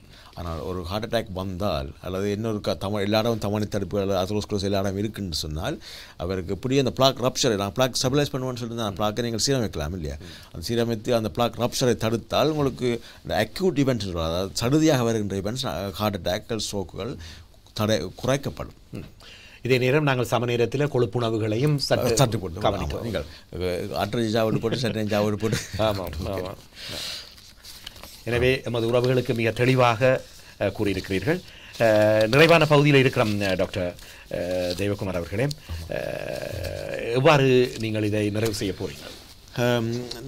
நேயர்களுக்கு ஒரு இந்த செய்தி கடைசியாக சொல்லுவதை விரும்புவது என்னவென்று சொன்னால், தடுப்பு எப்போவுமே பெட்டர் தான். அதாவது நாங்கள் சிகிச்சையை பெறுவதை விட தடுத்து கொள்வது தான் உண்மையாக நாங்கள் சொல்ல கதைத்து போல உண்மையாக முக்கியமான விஷயம். தடுப்பதன் மூலம் நோய் வருவதை தடுப்பதன் மூலம் பல செலவுகளையும் பல இன்னல்களையும் தவிர்த்துக் கொள்ளலாம். கடைசியாக நான் மக்களிடம் கேட்டுக்கொள்வது, இந்த ஸ்மோக்கிங்கால் இதுவரைக்கும் பெனிஃபிட் என்று ஒரு பாயிண்ட்ஸ் கூட இல்லை. இப்போ அட்லீஸ்ட் ட்ரிங்க்ஸ் ஆறையாவது கொஞ்சம் சில கருத்துக்கள் ஆய்வுகள் சொல்வது கொஞ்சம் பரவாயில்லை என்று. ஆனால் ஸ்மோக்கிங்கால் ஒரு பயன்பாடும் இல்லை. அப்போ ஸ்மோக்கிங்கை மக்கள் அறவே தவிர்த்து கொள்ள வேண்டும். ஹெல்தி லிவிங் ஹெல்தி ஈட்டிங் மிகவும் முக்கியமாக உள்ளது. அதுக்காக கொழுப்பை எடுக்கக்கூடாது என்று நான் சொல்லவில்லை. ஆனால் அளவை குறைத்து கொள்வது நல்ல. ஆனால் ஹார்ட் அட்டாக் வந்தாக்கள் அல்லது ஸ்ட்ரோக் வந்தாக்கள் அறவே குறைப்பது நன்மை. இங்கே நீங்கள் எமக்காக தயாரித்து கொண்டு வந்த சில உதவிகளை பார்த்தோம். அந்த வகையில் ஹெல்தி லிவிங் ஆரோக்கிய வாழ்வு என்ற தலைப்பில் எவ்வாறு அமைய வேண்டும் என்பதை குறிப்பிட்டிருக்கிறீர்கள். இங்கே உறவுகள் பார்க்கலாம். ஸ்டாப் ஸ்மோக்கிங் ஏற்கனவே கூறிவிட்டார். அதே மாதிரி உணவு வகைகளில் control BP, control diabetes, regular exercise. இந்த எக்ஸசைஸ் என்பது நீங்கள் குறிப்பிடுவது இப்போ வயதுக்கு ஏற்றவாறான ஒரு எக்ஸசைஸை நாங்கள் மேற்கொள்ளலாம் தானே ஒவ்வொருவரும் என்ன? ஆமாம். எக்ஸசைஸ் என்பது எக்ஸசைஸ்லேயும் 2 வகை உண்டு. நீங்கள் கார்டியோவாஸ்குலர் எக்ஸசைஸ் என்பது நீங்கள் வேர்க்கும் வரை செய்யணும். அதுதான் உங்களுக்கு ஹார்ட்டுக்கு இரத்த ஓட்டத்துக்கு நன்மையாக இருக்கும். மற்றது எல்லா அங்கங்களையும் மடக்கி இயக்குவது, அதனுடைய எல்லா ஜாயின்ஸையும் என்பது அதையும் அதன் சீரமைக்கக்கூடிய உதவியாக இருக்கும். ஆனால் கார்டியோவாஸ்குலர் எக்ஸசைஸ் கொஞ்சம் வியர்க்கும் வரை செய்யணும். ஆனால் அப்படி நடக்கும் பொழுது எக்ஸசைஸ் செய்யும் பொழுது உங்களுக்கு நெஞ்சு நோய் வருமாக இருந்தால் அதை தொடர்ந்து செய்வது நல்லதல்ல. அல்லது மூச்சடைப்பு ஏற்படுமாக இருந்தால் நீங்கள் உடனே வைத்தியரிடம் செல்ல வேண்டும். நல்லது திரு தெய்வகுமார் அவர்களே, மிக சிறப்பாக கூறியிருக்க. நிறைவாக இன்றைக்கு நீங்கள் உயர் படிப்பு, உயர் ஆய்வுகள், உயர் முயற்சிகள், பயிற்சிகள் எல்லாம் பெற்ற ஒரு முழுமையான ஒரு நிபுணராக எண்டோவாஸ்குலரில் திகழ்வது நமது ஈழ இனத்துக்கு கிடைத்த பெருமை. அதுவும் யாழ்ப்பாணத்தில் புகழ்பெற்ற மண்டதீவு இடத்தில் பிறந்து யாழ்ப்பாணம் இந்து கல்லூரியில் படித்து கொழும்பு பல்கலைக்கழகத்தில் மருத்துவ பட்ட படிப்பை பெற்று இன்று பிரித்தானியாவிலே 2 உயர் பல்கலைக்கழகங்களில் திகழ்வதை நாங்கள் பாராட்டுகின்றோம். நல்லது உறவுகளே, திரு செல்வா தெய்வகுமார் ஒரு சர்ஜனாக, ஒரு கன்சல்டனாக, உயர் மருத்துவ நிபுணராக எமது ஈழ இனத்துக்கு கிடைத்த பெருமையை Info4 Tamilஸின் ஊடாக நாங்கள் பகிர்ந்து கொண்டமையும், அவரிடமிருந்து அவருடைய துறை சார்ந்த விடயமும் அவர் பெற்ற பயிற்சி மூலமாகவும் நல்ல விளக்கங்களுடன், நல்ல உபகரணங்களுடன், தெளிவாக செயல்முறைகளை நமக்கு விளக்கி தந்தமைக்கு மீண்டும் ஒரு முறை நன்றிகளை தெரிவித்துக் கொள்கிறோம். உங்களுடைய துறை இன்னும் வளர்ந்து இன்றைக்கு ஒரு விரிவுரையாளராக இருக்கிறீர்கள்.